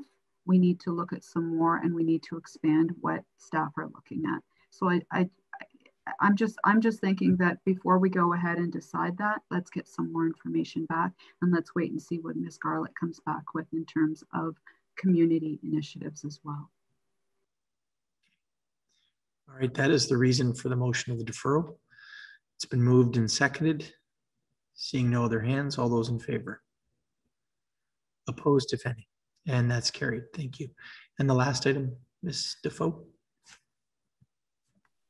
So through your worship, it's my understanding we are moving on to item 7.2, which is a resolution regarding a planning report on draft plan of subdivision 31T19-001 and zone change application Z09-19 at 236 Britannia Street. It is my understanding the planner on the file has a presentation. Following that presentation, we will be moving to the addenda to receive the motion that the presentation by Kirsten Barrisdale of GSV Group be heard. Mover to hear Ms. Barrisdale, Councillor Gaffney and Councillor Bunting. All those in favor? Opposed, if any, and that's carried. Ms. Barrisdale, are you there? Your worship, if we could hear from the planner first and then Ms. Barrisdale, that would be appreciated. Okay, we'll go in that order, and we'll start with the staff planner, and then we'll go to Ms. Barrisdale.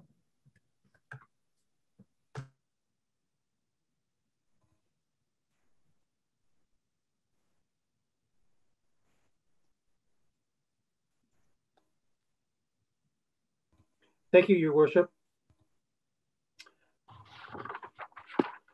And good evening, Your Worship, members of Council. As you recall, we received an application for a plan of subdivision and a concurrent zone change in 2019. They had requested a mix of residential uses. They were single detached dwellings, semi-detached dwellings, 3 townhouse dwellings, and cluster townhouse dwellings. We have presented a report to you and as members of the Planning and Heritage Committee in December of last year, and you had recommended for approval of that draft plan and zoning. And at the December 21st meeting, you, Council, recommended deferral of the application until the January 25th meeting of this year. At the January 25th meeting, you had recommended that we not bring back a report until we've had a chance to consult with the area residents when that consultation is concluded. I'm here to say that those discussions and that consultation with the area residents has concluded, and the applicant is requesting we bring a revised plan back to you. Just a reminder that this is a draft plan and a zone change on the former fairground lands, or portion, excuse me, of the former fairground lands. It's 7.7 hectares in size, 19 acres. It has frontage on Britannia Street, and it's surrounded by the Rotary Complex, single detached dwellings to the east and west, as well as apartment buildings to the east and to the south. We had a telephone conference call with area residents. That was myself, the manager of planning, Kirsten Barisdale of GSP Group, the applicants, Warner Bromberg Limited, and 13 members of staff.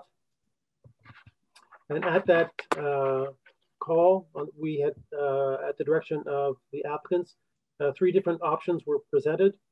There was the original application, which had 7 townhouse blocks. Each of those townhouse blocks were to contain 6 townhouse dwelling units. And at the end of that run of blocks, townhouse blocks, there would be 1 single detached dwelling. Another option that we had presented was 7 townhouse blocks. Each townhouse block would now contain only 4 townhouse dwellings. And after that, they would be single detached dwellings. And then the second option was, again, 7 townhouse blocks, each containing 4 units, 2 semi-detached dwellings that would total 4 units, and 5 single detached dwellings. So option 1 would contain 43 units. Option 2 would contain 36 units. Option 3 would contain 37 units. All of the units ended up containing the minimum density required by the official plan, special policy area number 16. Mr. Chair, none of the 3 options that were presented were agreeable to the members, the residents. They expressed concerns with all the options. They had concerns with locating townhouse dwellings on the west side of Street A, basically behind their properties. They continue to believe that the proposed height is too high. They expressed concerns about the massing of the townhouse dwellings. They're concerned that the subdivision will result in the removal of trees, that will result in the loss of privacy, and result in a loss of their property values. One resident indicated that they were prepared to appeal the decision of council if it were approved with townhouses as in the 3 options. The feedback we received from the conference call is similar to what we had received to the original circulation at the public meeting. And Mr. Chair, a copy of the minutes of the conference call are attached to the report. So if you have any questions or would like further information on those comments, they're attached. Following the meeting with the area residents, the applicant formally requested option 2, that their application formally be changed to option 2. It would result in approximately 148 dwelling units in various forms and have a density of 31 units per hectare. This is different because the massing of the townhouses is different. They are now smaller blocks. The blocks would contain 4 dwelling units as opposed to 6. The run, as you'd like, of townhouse dwellings is shorter than it was previously. It's now going up to just Street A, or sorry, it's no longer proposed north of Street B. And it's also introduced new semi-detached and single-detached dwellings on the west side of Street A. We have evaluated the revised request on the based on the same evaluation criteria we did the original plan of subdivision. We reviewed it in terms of suitability of the site. We reviewed it against the provincial policy statement, the official plan, including special policy area number 16. We reviewed the comprehensive zoning that was being requested, how the revised applications fit in with the agency response and with the public response. It's our belief that the site is suitable for the revised plan, that it continues to conform to the provincial policy statement. It conforms to the residential area policies of the official plan. Those policies require us to provide a range of compatible housing types to meet the needs of the entire community. It also conforms to special policy area number 16. It does have a density greater than 25 units per net hectare. We believe the future buildings will have a form, massing, and appearance that is consistent with the character of adjacent buildings. And through site plan control, we can address issues of appearance. And as before, the subdivision will continue to have access to the Rotary complex. The zoning we have reviewed and believe it to be appropriate for development of lands. It continues to allow 11 meter maximum height, 1 meter than normally we would allow but an increase in height is necessary in this case to accommodate required grades for stormwater management. The special policy puts a limit on the percentage of the garage door of the entire front facade. This would allow for a 2-car garage, but it makes sure that we won't have garages that dominate the entire front facade, sort of the snout house look. The standard provisions of the zoning bylaw require that the minimum setback for a garage is 6 meters, thus allowing for parking space within the driveway. We've looked at the concerns of area residents. We have conditions of draft approval dealing with fencing, with tree protection, trees not on the subject lands but on abutting property. We also have received concerns about hydro service, and we have a condition that requires Festival Hydro to sign off on the drawings before finally approved. We have noticed that there's one error in the draft plan, that what's labeled as block 47 should actually be block 74, and therefore we're recommending a red line revision to the draft plan. We are recommending the following, that the original recommendation of the December that was the original recommendation from Planning Heritage Committee from December 14th be rescinded because we have a new plan. The plan is the changes in our view do not require further notice. We're not recommending a new notice be required. We're recommending the zoning bylaw be amended to from institutional future residential to a number of new residential zones, 2 new first density R1 zones. One would allow a height of 11 meters. The other one would allow a height of, I think it's 11.5 meters. We're recommending approval of a second density zone. We're recommending approval of special residential 4th density zones. We're recommending approval of red line revision to the revised draft plan of subdivision. It would allow 54 single detached lots, 8 semi-detached lots, 10 multi-residential blocks with 2 walkways, a stormwater management pond served by 2 new local streets. We have circulated the application. We have received comments from the public and considered those comments when recommending and evaluating the conditions of draft approval and the zoning bylaw. It's consistent with the provincial policy statement. We believe it conforms to the City of Stratford official plan, including special policy area number 16. We believe that draft plan and zoning would facilitate development that's appropriate for the lands and considered sound land use planning. And we believe it will meet the future housing needs of existing and future residents. Mr. Chairman, I'd be happy to answer any questions. Thank you, Mr. Lunison.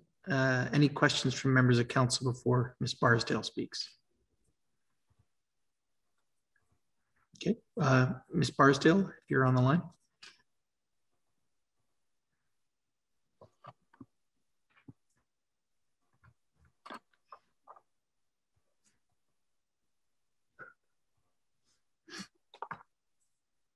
Good afternoon. Can you hear me? Yes, we can. Are you making a presentation or just speaking to them? I'm just speaking to this. Okay, thank you. I am just here to speak to Mr. Lunison's presentations and comments with respect to the proposed draft plan subdivision and the subsequent changes that we've made. As Mr. Lunison touched on, we did go through a number of back and forth with the city as well as residents, exploring some different options and some different layout considerations, particularly as it related to the townhouse development. We understood that there were some concerns from the public with regards to placement of the townhouses, height and potential massing of the townhouses. As discussed previously and as requested, we did look at concepts that would include moving the townhouses central to the site. And we played around with a number of different alternatives and different layouts. Unfortunately, because of the way the street pattern lays out, how we're bound to keep Street A, the connection off of Britannia, in because of the housing project that the city is working on at that corner, and then ultimately the connection to the Rotary Center. That center block is pretty much a fixed area of land. We did look at putting some townhouse units there, but we ran into some significant problems with grading, more as it relates to terracing, grading out from the rear of the units out to the street and making sure that we're getting appropriate drainage back there.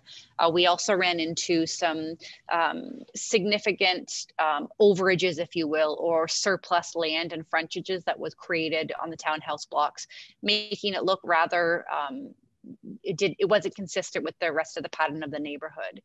So the concepts that we had prepared for the city, as Mr. Lunison touched on, provided for a reduction, first of all, in the overall townhouse block length in an attempt to reduce that massing and scaling as it appears to the residents on the north side of the property, or sorry, the west side of the property on Briar Hill. As a result of that reduction in the actual number of townhouse units per block, it does reduce the overall area or length of all of the townhouse blocks. And then as a result of that reduction, we've intermixed some additional semi-detached as well as single detached housing. So it's really the development on that side of Street A that's sandwiched between Street A and Briar Hill that's changed. Everything else essentially remains the same on the draft plan. I've had a chance to review the staff report along with the proposed modification to change the error that we made from a drafting perspective on the draft plan, as well as the zoning that Mr. Lunison has proposed, and we have no concerns or objections. And I'm happy to answer any questions that you may have with regards to the revised draft plans. Thank you. Any questions for Ms. Barsdale? Councillor Burback? You. I'm just wondering if you could explain again, this question might have been asked before, but I'm wondering about the townhouse blocks. Could they not be placed so that they're backing out onto the stormwater pond in another spot where they're not backing onto existing housing? Is there no, I know you explained how that, in that center section that wouldn't work, but could you move a portion of those townhouses over to back out onto the retention pond, and then move some of those single dwelling units sort of interspersed with, like, I don't understand why the townhouse blocks all have to be one next to each other. Can they not have integrated in between some semis and some single, like to break it up a little bit more? Through you, Mayor Matheson, yes, we did look at that as part of reorienting them into the center, and we do run into the same type of terracing and grading problems the minute, and I'm going to say for the sake of the way you're looking at it, it appears that it runs north-south. So for the sake of us to essentially flip those townhouse blocks to a 90% perpendicular, we run into some problems as you would, single detached houses, you have foundations and then you have space and then you have foundations. When you've got a run of townhouse blocks, it makes it a bit more difficult to accommodate the grading and the drainage out when you're running a 4 or a 6 unit foundation versus a single detached foundation. And thank you. And so that wouldn't work at all to put any of those townhouse blocks up kind of in that, for the sake of east-west, I guess, looking at it, if it's north-south oriented here. From a design perspective, we thought it was best to keep the townhouse blocks together. In the response letter that we had provided to the city, I think that there's some opportunities for interface with the townhouse blocks on the south side of Street A that we're proposing, as well as the city's development that's happening on the corner of Britannia and Street A. Unfortunately, again, we create this excess of frontage because obviously you're taking areas that are subdivided for a 14 meter or 12 meter and you're putting townhouse blocks. So it creates these vast side yards that looks very peculiar from the street. it's not sufficient enough to pick up the townhouse units, but or it's not sufficient enough to accommodate, you know, a single, but it's too large. It looks peculiar from a side yard at the end of the townhouse block. Okay, thank you. I did have another question, which might be for Mr. Lunison. I'm not sure. We received some emails today from residents that were talking about an existing fence and the fact that this fence is actually 2 feet from the property line. Do we have more information about that? Through you, Your Worship, I believe there is an existing chain link fence that is in a poor state of repair.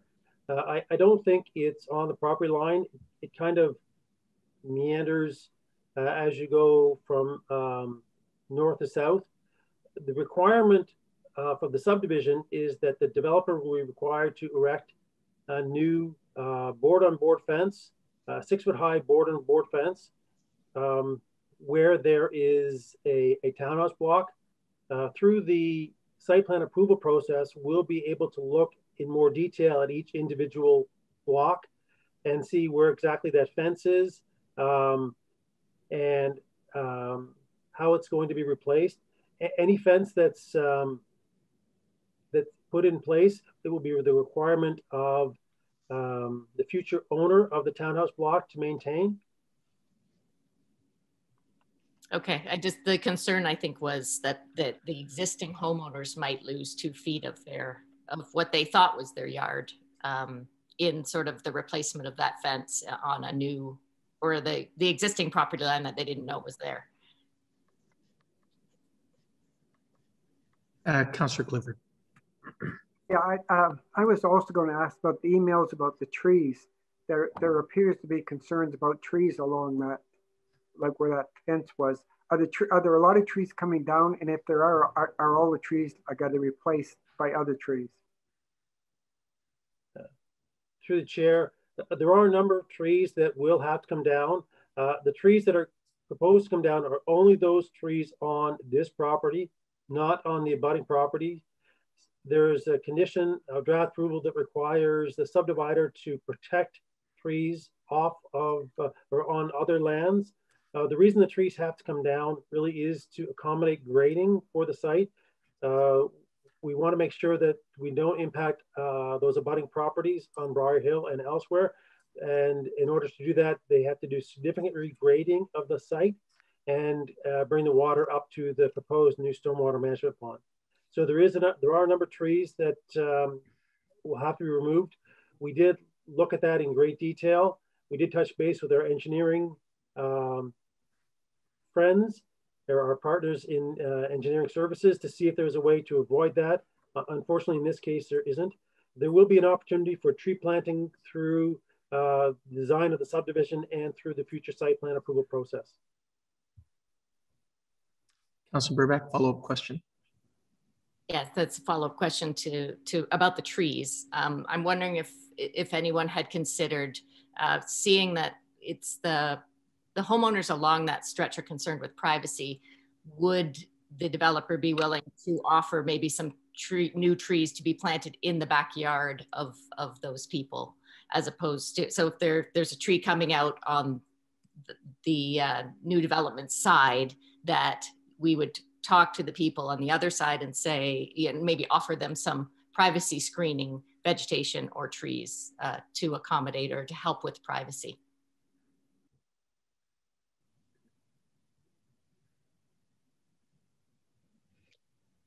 Mr. Lunison, any feedback on that? Ms. Barsdale? Through the chair, if the committee wanted to go that approach, and certainly we have no objection to that, what I would recommend is that there be an additional condition of draft approval added that would inform staff and inform any future developer that tree planting would be required in the rear of those townhouse blocks. That's the sort of the way to implement it. Whether it can be done, I think, is a question for Ms. Barsdale. Through you, Mayor Matheson, we did have this discussion as part of some of our follow-up discussions with city staff after the council meeting back in December. And while we have no objection to providing those trees, there are some concerns I understand that there are some issues that are around the perimeter of the property with regards to standing water and drainage. So part and parcel of doing the grading to accommodate servicing, there's also going to be edge grading that is an attempt to accommodate some of that standing water and drainage issues that are coming off of the property onto adjacent property owner site. There is a concern that potentially planting those trees may continue to alter that flow. Grading has been designed to essentially tip it towards internal to the site so that there's no issues.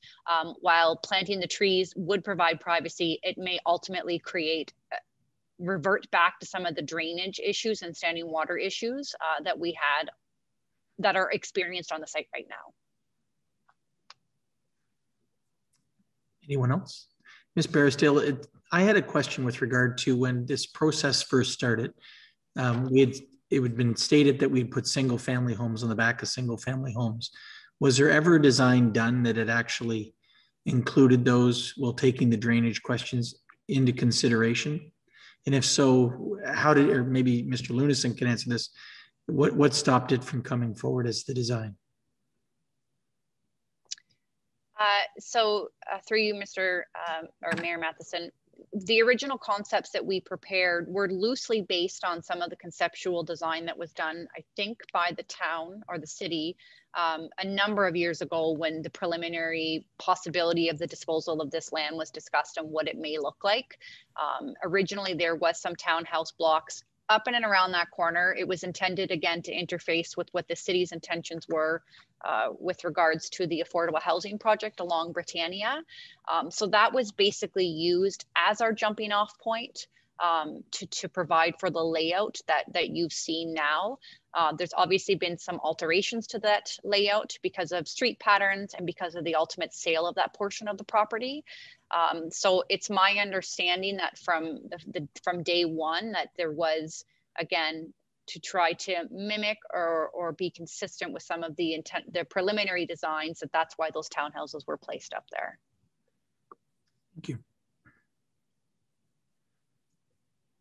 Any other member of council having a question? Councillor Ingram. Thank you. I'd like to move the staff recommendation, and then I also would like to add an additional condition in consultation with planning staff earlier today.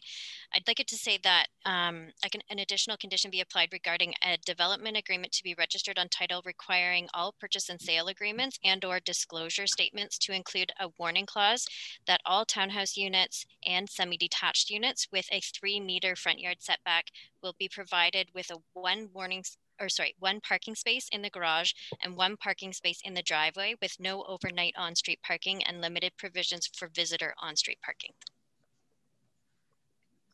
Is there somebody wishing to move or second that motion, including Councillor Ingram's wording? Councillor Clifford. Discussion. Councillor Henderson. Does the width of that street, any of the streets, like Street A or B, whatever, in that subdivision, currently allow parking?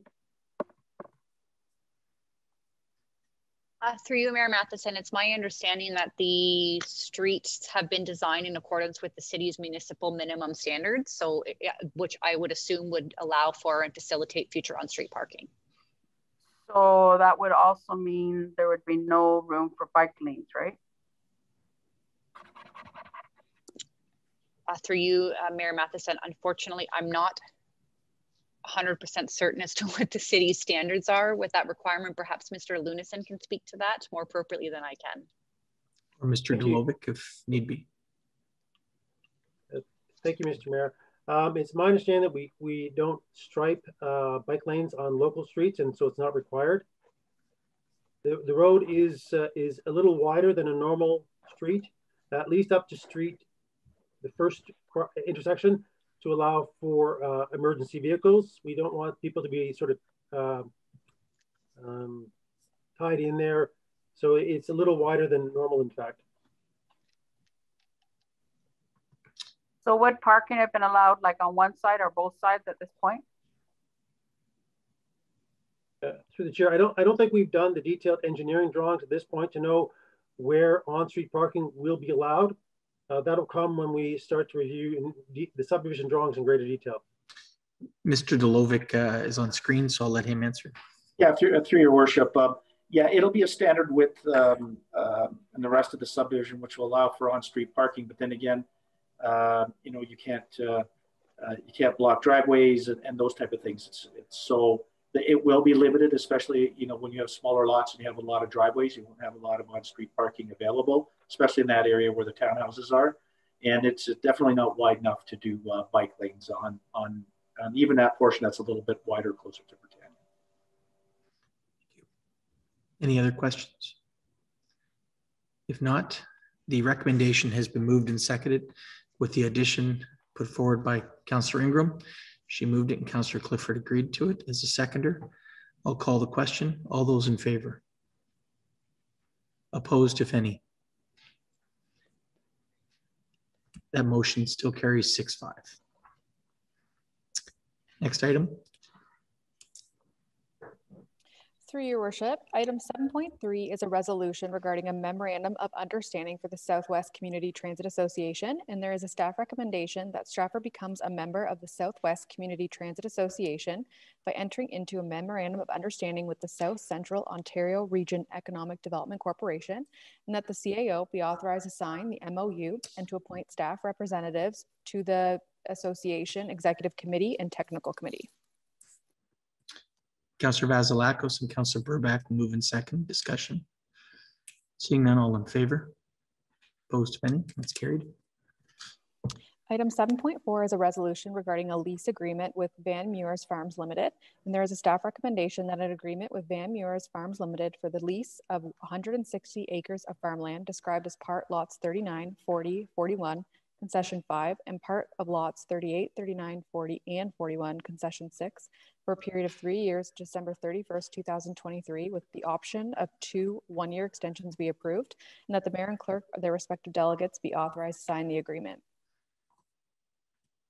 Councillor Ritzma and Councillor Gaffney move in second. Discussion. Seeing none, all those in favor?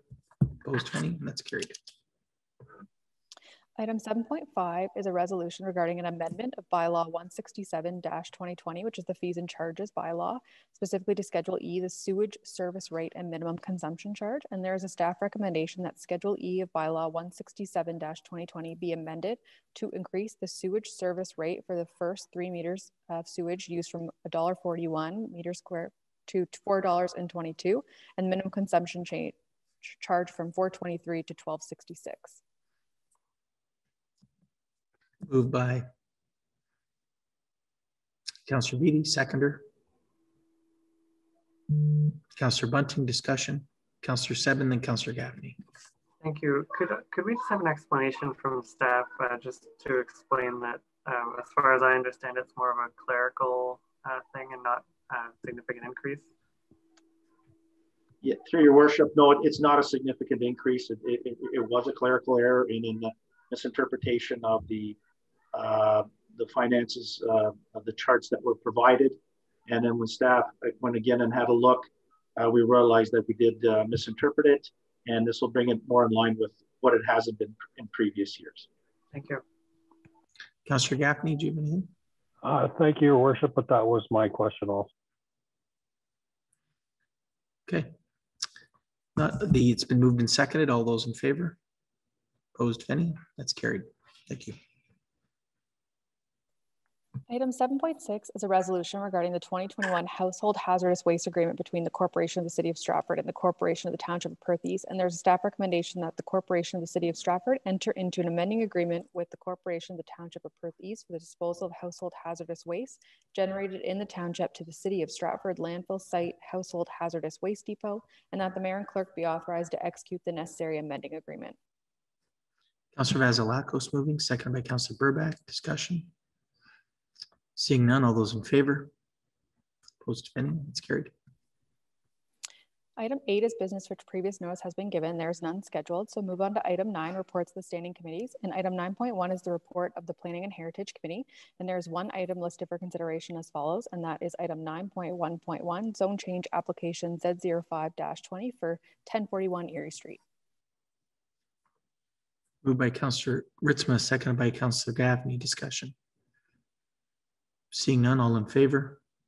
Opposed, if any? That's carried. Item 9.2 is the report of the Finance and Labor Relations Committee, and there is one item listed for consideration as follows, and that's item 9.2.1, consideration of the Stratford City Centre Business Improvement Area 2021 budget. Councillor Sabin, you'll move that. Seconder, Councillor Ingram. Discussion. Seeing none, all in favor? Opposed, if any? That's carried. Item 10 is notice of intent, and item 10.1 is notice of consideration. At the March 8th, 2021 council meeting, Councillor Seven intends to put forward the following motion for consideration: that council formally requests the minister to revoke/repeal the MZO that was issued. Moving on to item 11, reading of the bylaws.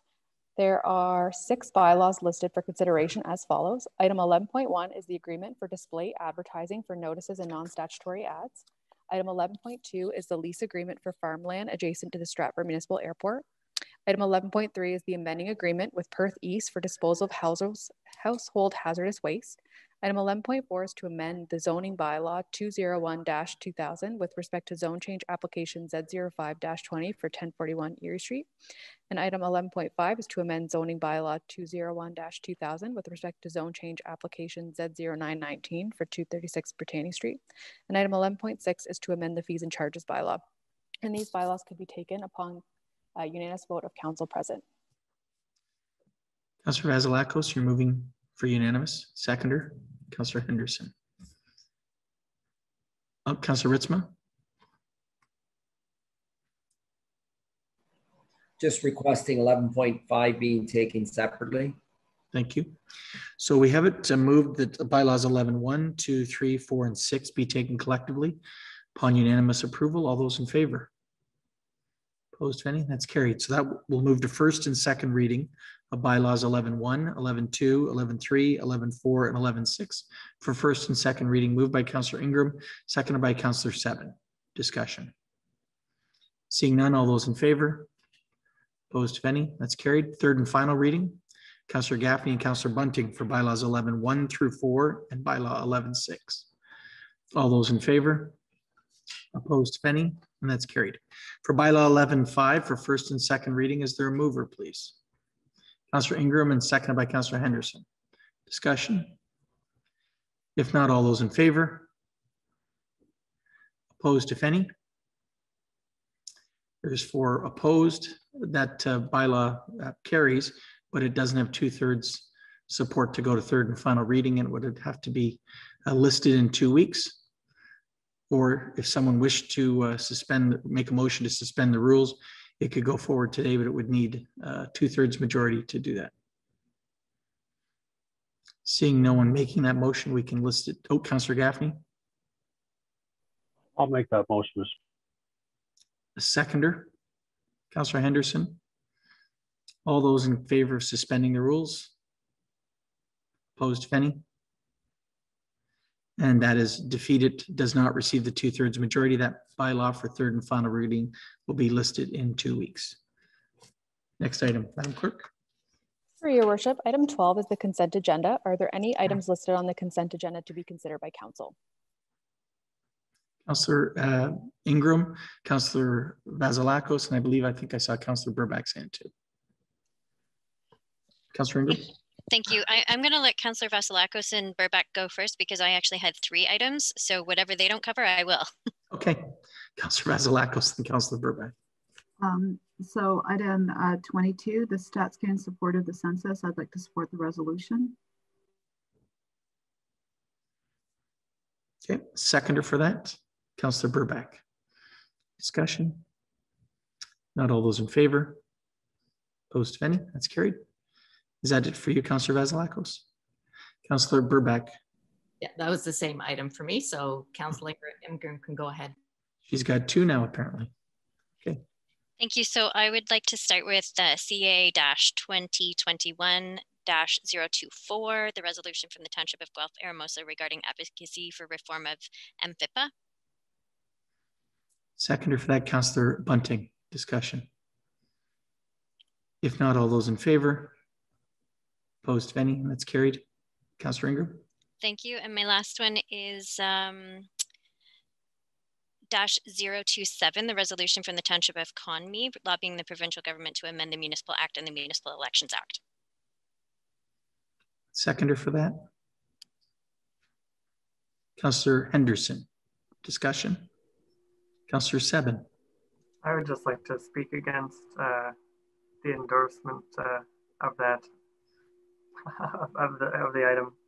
I mean, the wording really, it just, you know, it just says where there are people of dubious character who have a criminal record who currently hold office. I think I don't know. I think it's an undue interference with the process. So. Okay, Councillor Vasilakos, then Councillor Gaffney.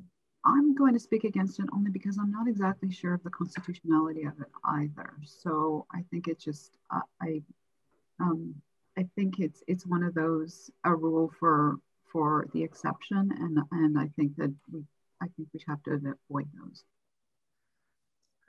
Councillor Ingram and Councillor Gaffney.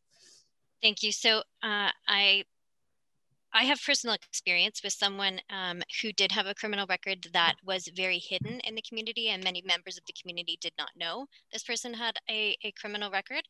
And I think that without having something like this in the background, you run the risk of having someone with a criminal record that has not been expunged by the federal government being a member of council. I think it's quite easy sometimes for them to hide, especially if they are not born and raised in this municipality. Even being a small municipality, they can hide. Councillor Gaffney. I'm going to speak against this because when you see things like the Human Rights Code notwithstanding, it makes me think that they're going to ignore the Human Rights Code to get to the ends they're looking for. Thank you. Councillor Vasilakos. And I will just add that it's somebody could have an uncleared criminal record because they don't have the resources to request that it gets expunged. It could be something that is very historical. It could be something, you know, there's also sort of a long record of and inequality within the criminal justice system, and who ends up with a record and who doesn't, and how long it stays. And so, you know, as I said, I can see that there are one-offs and there are a low number of cases of this happening. But again, it could preclude somebody who, you know, our criminal justice system is based on, you know, reform and giving people a second chance. And I'm not exactly sure that this speaks to that in terms of their ability to participate in society after they have paid what the courts have decided is their due. Thank you. All right, the motion's been moved and seconded. All those in favor? Opposed, if any? And that is defeated. Is there anything else on the consent agenda? If not, new business. Councillor Vasilakos. I don't do a lot of new business, so I will apologize for how long this one might be. This isn't actually new business as sort of continued business, perennial business that keeps coming up over and over again. And it has to do with the safety, certainly traffic, pedestrian safety around schools, and the amount of congestion that we're seeing around schools. I recently had a phone call from an officer to come and have that I'd worked with previously on the school travel planning and on with school councils to try to actually increase safety around the schools, because things are not getting any better. In fact, they seem to be getting worse. We have increasing incidents of parents and caregivers who are illegally parking on two sides of the street, making it impossible for other cars to get through. We've had incidences of city buses that can't get through and are stuck, and any number of really dangerous situations around some of the schools in particular. Some are better than others, but the reality is we have tried lots of different things over the years. Councillor Burback will remember back before we were on council how hard we worked on that at our children's school. We've worked on it through the Active Transportation Advisory Committee. We had a grant through the city to try to increase the number of kids that walk to school and discourage parents from using cars And I will say, I walked to the school with no cars whatsoever when I went to meet and look at the situation. And then I waited afterwards, and I literally walked down the middle of the street all the way home. And the only vehicle I encountered was the city bus, which means that our streets around our schools, for the most part, are safe for children to walk, except for the fact that parents have decided that they're going to drive them all and create congestion and dangerous situations around our schools. And it hasn't been getting better, it's getting worse. And I think it's time that we did something about it. One of the things that I am hearing is that it's difficult for staff to do the enforcement, or even the police to do the enforcement, because then parents and caregivers call up and complain to the city. So I think what we need is for council to take a bit of leadership on this and support both staff and police in their actions in trying to make our schools safer. So I do have something that I would like to move that staff work with the Stratford Police Service and with help from the school boards and Huron-Perth Public Health to educate and then enforce parking and traffic bylaws around our schools, and that this council endorses, supports, and continues to support these activities. And there's a couple parts to this. That one of the things to do is to review, with input from the Stratford Police Service, review the signage, the no parking zones, and the times of the no parking around schools, and including some of the parking on both sides, which seems to be a problem. To have a review of some of the parking around schools to optimize safety and to decrease congestion. And some of that work is already done. This is an aside from the motion. Some of that work is already done because Darren Fisher and Michelle Pinto last year worked on this. So there is an outstanding report that actually flagged some of the smaller signage issues around the school. So that's part one. Part two would be to create, and this is where consultation with the school boards and the health unit would really help. And also if we could get Mike Bites in on this, to create a short, concise, and targeted information campaign to inform parents and caregivers that the city will be actively enforcing parking and no stopping infractions around the schools. So they have a heads up. It's a short campaign. And then afterwards, part three would be that if we could get the Stratford Police Service to coordinate with our parking enforcement officers to coordinate blitzes around the schools. And I think Darren Fisher told me that they'd done that early in the year and it worked really well. I think harassment of our staff would go down if there was a coordinated activity with police, if they could, find time to do it. And I think what would make sense if they started with the schools that had the biggest issues and then worked their way through all the different school zones. So that's, what I would like to see. And what I think endorsement from City Council is needed so that when parents call up and they're yelling at staff or complaining to the police, that then they can actually turn and say, this direction came from Stratford City Council. They're committed to making the zones around the school safer for children, and that they have endorsed this activity, because I think part of it is they're afraid of the political backlash from parents. Seconder for that, Councillor Gaffney, and then I had Councillor Gaffney, Councillor Bunting. That's why my hand was up, was to second that motion, Mr. Chair. Thank you, Councillor Bunting. Yeah, just to be clear, I take it you want to no stopping at all, or because parking, the definition of parking is leaving your vehicle unattended. So dropping somebody off momentarily is not. So I just need to get it in my. I haven't been around a school for quite some time, as you can probably guess. They're parking in no parking zones. There are no parking, there's no stopping. They're just not following the rules. They don't know which way the arrows go. The one where I was and our director of infrastructure was there as well. There's a car that stopped where it wasn't supposed to stop, and another car came along, and the one car tried to pull out and they almost had an accident.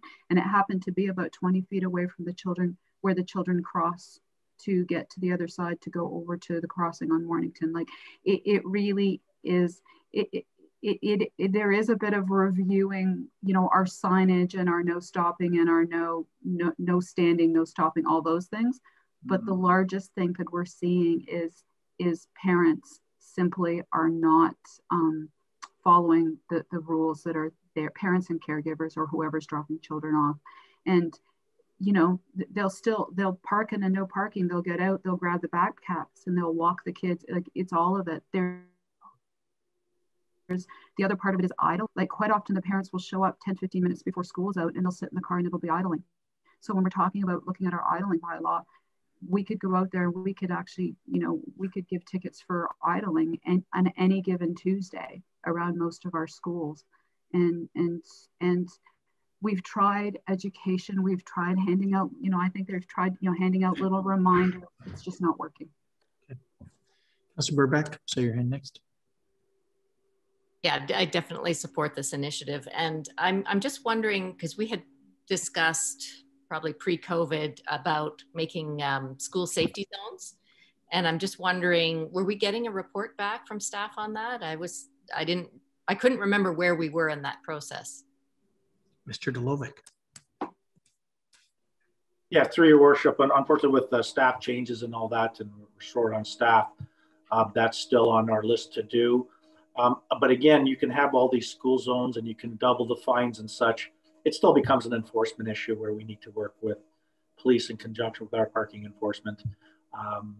As parents can get quite vocal when you're there trying to move them along. I absolutely agree, but I think we do need to have a clear signage and it needs to be very clear what the penalties will be, so that people aren't going to be able to use the excuse of, well, you know, I didn't notice, or you know, the education piece is really important as well before enforcement, I think. But having every school zone the same would also be important, that it's a standardized, you know, 40 speed limit and no stopping in certain areas, that would be consistent. Hey, Councillor Ingram and Councillor Henderson. Councillor Ingram.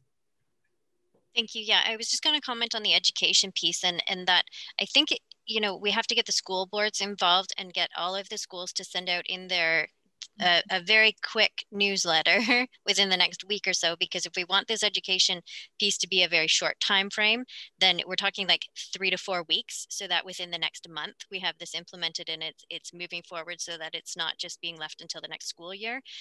But that means that not only are we putting it out on our social media and the health unit is involved in putting it out on their social media, the police service is putting it out on their social media, but the schools are also doing it very quickly to get every parent involved. And it's, you know, it has to be brief, it has to be concise, just to say, council has backed this, we're going to be enforcing, you're going to be ticketed, there's no stopping, there's no waiting, there's, you know, don't drive your kids to school, walk. Like, it has to be very, very brief and concise and quick, and then we just have to start enforcing. And I want to make sure that we're very consistent in the enforcement piece, because if we're not consistent in the enforcement piece, everything kind of falls apart.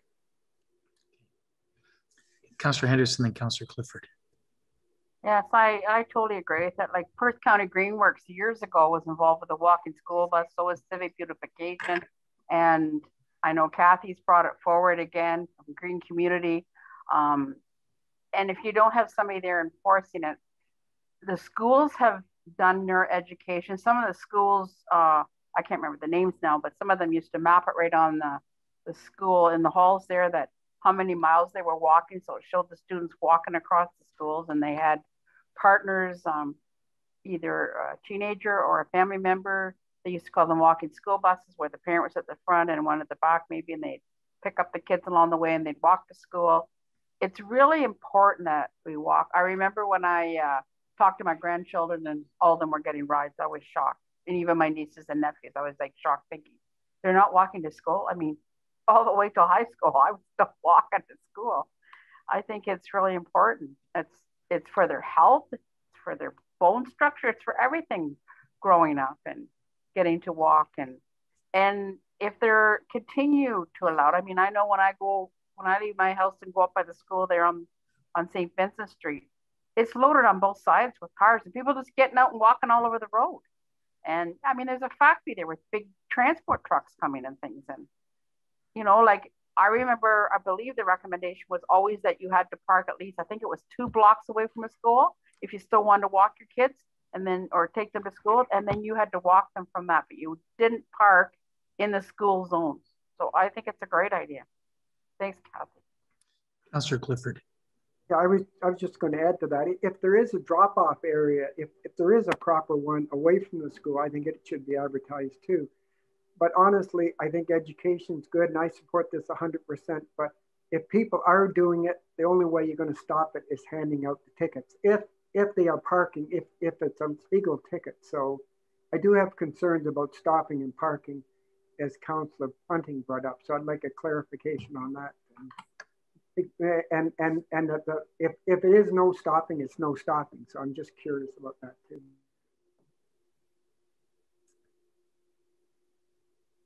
Mr. Delovic, I think would be best to answer that. Yeah, through your worship. Now, and for the one school we were at in particular, there was a combination of off to the periphery, there was no parking signs, but right in front of the school, there was no stopping. And it's your standard sign that are installed along there. And yes, people can say they don't understand what it means, but this is something you learn when you're doing your driving lessons and doing the driver's handbook. And this isn't a made in Stratford sign. It's your typical sign that you see throughout, not just Ontario, but it's a pretty standard sign that you see in Canada and the United States. And no stopping means no parking, no stopping to let your kids off. It's and it specifies the times on there. And it's only during the school times when the kids are being dropped off or being picked up that we have that no stopping in place. Any other time you can park there, but in those times there. And so if you go to the different schools, you'll have different combinations of either no parking or no stopping signs. So it's different from, it may be different from each school as to what you have. If we wanted consistency, then we'd have to go around every school and see in front of the schools, let's say, change it all to no stopping, which means you can't drop off your kid or pick up your kid just just drop them off and quickly go, because that's what no stopping means is you can't do anything. You just got to keep going. And then further afield, you might have some no parking signs up, but then you'd have to look at trying to be consistent around all the schools within the city if that's what we're looking for. And again, that probably goes to education of the who's dropping off the child, saying, well, I'm just dropping them off. I said, yeah, that's no stopping. You can't stop. You can't park. You got to keep moving on. So, and then work with the schools. I know in the previous municipality, we had these things called kiss and rides, where it was off the street, but school boards then didn't have money. And I'm sure they have the same thing where they couldn't do any modifications to their properties, where they could bring these cars in, drop the kids off, and then move on, so that you're not having that conflict out on the street. So there's a lot of work in working with the school board as well. Thank you. All right. Councillor Sebin. Thank you. Could I please have the motion read or repeated, please? I'll turn that over to the clerk. Through your worship, if I could actually have Councillor Vasilakos repeat it, that would be great.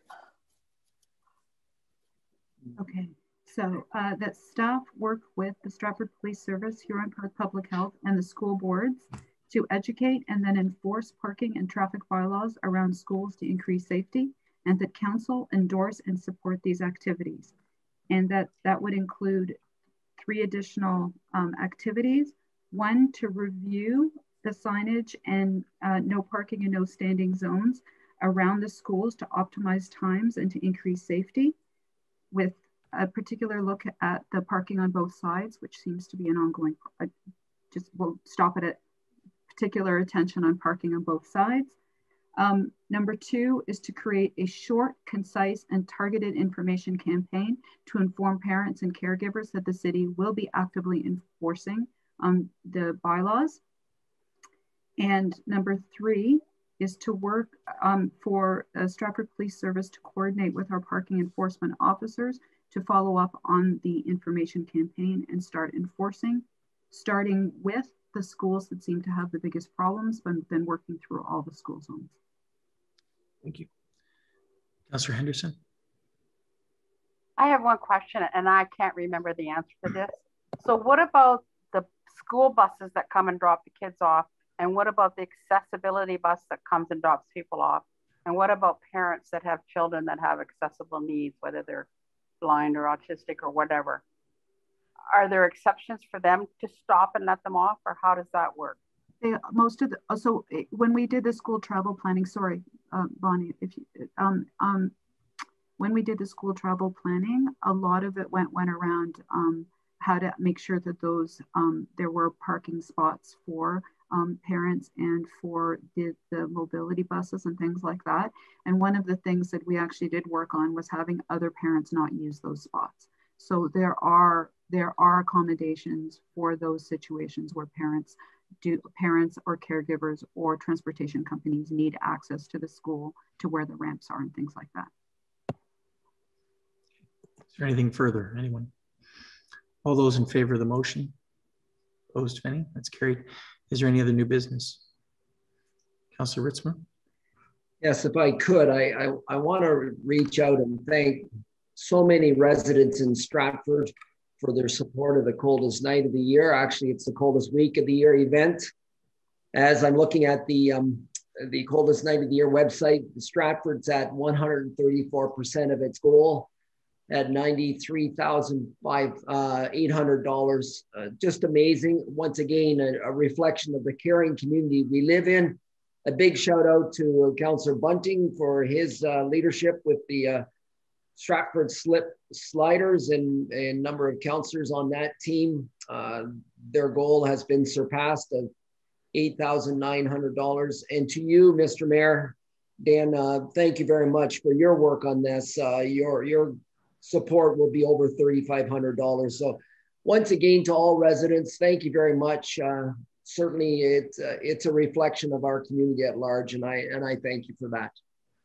Thank you, Martin, and thanks for your work there as well. All right, if there's nothing else under new business, we could take a motion to recess to reconvene in committee. And our first one is planning, followed by community service. And then we'll come back to deal with the confirmatory bylaw. Councillor Burbach and Councillor Beattie, thank you. All those in favor? That's carried. So thank you, Your Worship. And I'd like to call the Planning and Heritage Committee open session to order. Any disclosures of pecuniary interests or the general nature thereof? Seeing none. Delegations, there are none scheduled. Item number 4, report of the manager of planning. And item 4.1 is the update on the proposed short-term rental accommodations. And there is a motion there, but prior to entertaining that motion, Mr. Lunison, could you give us a brief verbal update on that staff recommendation? Thank you, Mr. Chair, and I will be brief. At the January 11th meeting, committee had adopted several resolutions regarding the comprehensive zoning bylaw review, but at the same time, there was discussion that we have, the staff have consultations with Destination Stratford regarding the proposed short-term rental accommodation regulations. And we're here to report that we have had discussions with Destination Stratford. We had 2 telephone conversations with Mr. Zach Grimble of Destination Stratford. During those discussions, we clarified that in some respects, or we currently do allow short-term rental of an entire dwelling unit. We call it an inn. Niagara-on-the-Lake calls it a vacation apartment. But we do allow it in where we have inns, and inns are allowed in the mixed-use residential zones and in the central commercial C3 zones. So mixed-use residential is applied to some sections of Ontario Street and Huron Street.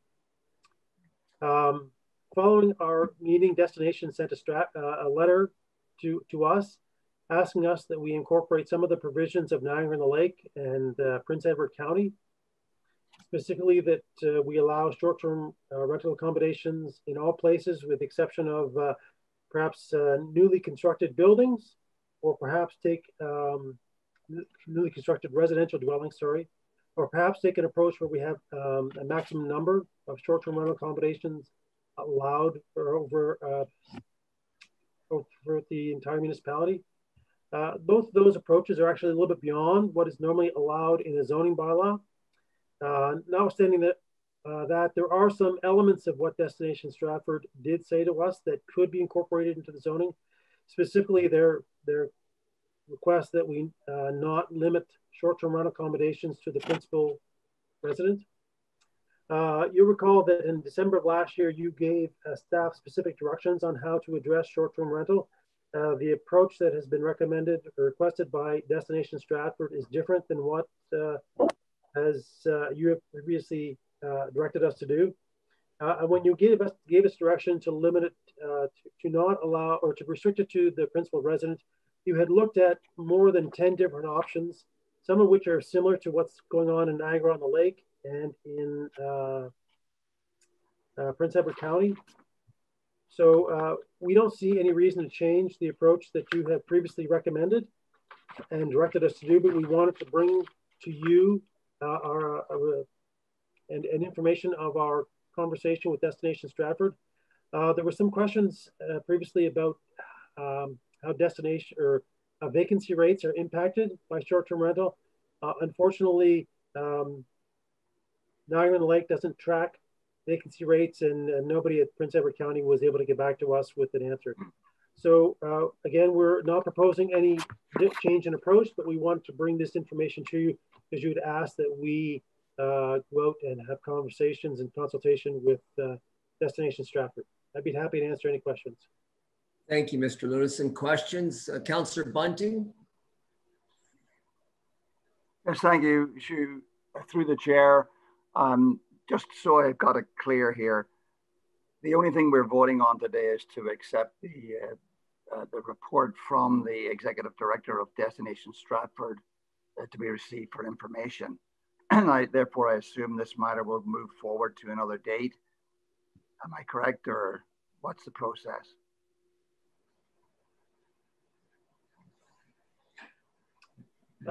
Through the chair, it's really for information purposes. You have previously given us a direction on how to address short-term rental through the comprehensive zoning bylaw. And unless that changes, we're going to follow the approach you previously recommended and directed. Councillor Clifford and then Councillor Vasilakos. I'm sorry, Bunting, a follow-up. Hold on a second, Councillor Bunting, a follow-up. Yes, thank you, Your Worship. So what I'm led to believe is that nothing really changes as a result of that consultation with the subject matter expert. Am I correct? Through the chair, that's right. You previously considered similar options to what has been requested by Destination Stratford and you gave us direction to limit it to principal resident for a maximum of 180 days per year.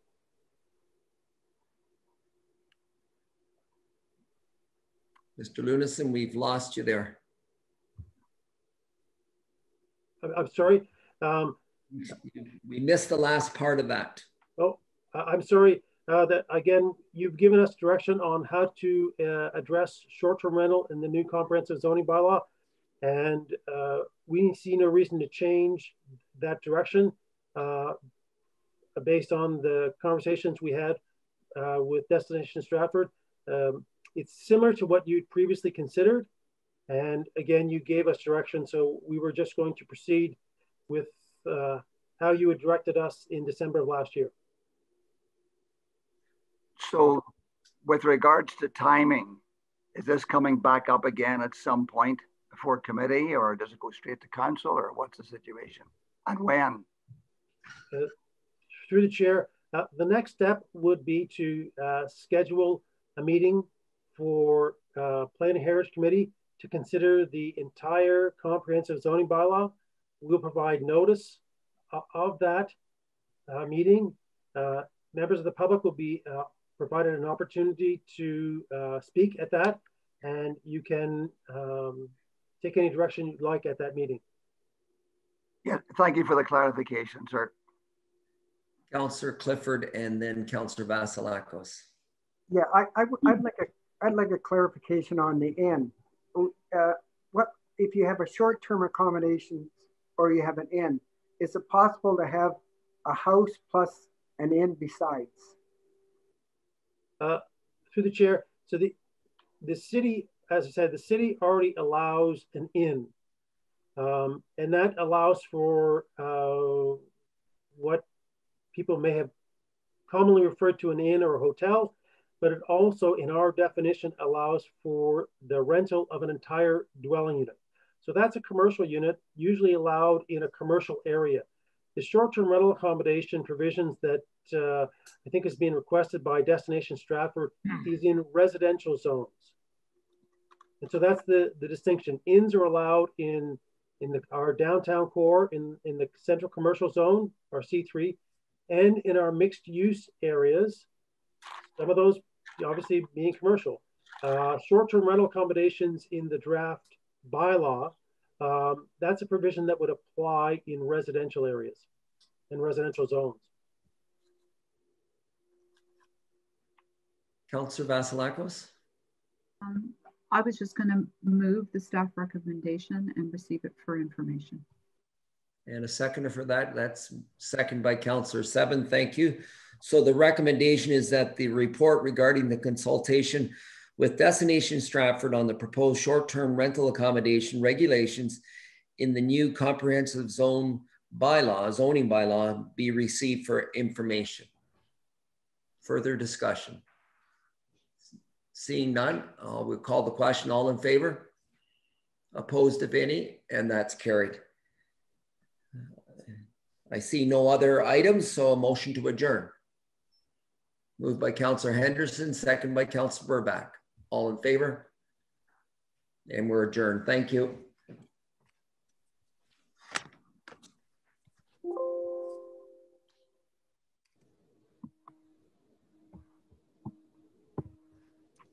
Good afternoon. I'll call the community services to order. Item number 2, disclosure of pecuniary interest, general nature thereof. Seeing none. Item 3, you have no delegations. Item 4 is report of the Director of Community Services, and we have one item for discussion, and that being the agreement with the local community food center. We do have our Director, Councillor Gaffney. I'll move the staff recommendation, Mr. Chair. Okay, thank you. Second by Councillor Henderson. Discussion. Seeing none, I'll call the question. All in favor? And that is carried. Motion to adjourn. Moved by Councillor Bunting and second by Councillor Burbach. All in favor? And that is carried. Thank you. Thank you. Council will reconvene and I'll turn it over to the clerk. Through your worship, are there any declarations of pecuniary interest made at standing committee to be restated at the reconvene portion? Seeing none. Through your worship, it's my understanding the final item listed for consideration is the confirmatory bylaw. Moving first and second reading of the confirmatory bylaw 11.7 is Councillor Ingram and Councillor Henderson. All those in favor? Opposed, if any? That's carried. Third and final reading, Councillor Gaffney and Councillor Vasilakos, moving third and final reading of the confirmatory bylaw 11.7 for today's meeting. All those in favor? Opposed, if any? That's carried. And before we adjourn today's meeting, Ed Delovic, who's the Director of Infrastructure and Public Works, this is his last council meeting prior to him retiring. And Ed, on behalf of council and all the staff and the residents of the community, thank you for your years of leadership and work. And we know that you have another chapter to write in retirement and look forward to lots of fun with your family and maybe some travel when the pandemic eases. And on behalf of council, I just want to say thank you for your leadership, your friendship, and all the work you've done on our behalf over the years you've been with the city. So thank you. Thanks, Ed.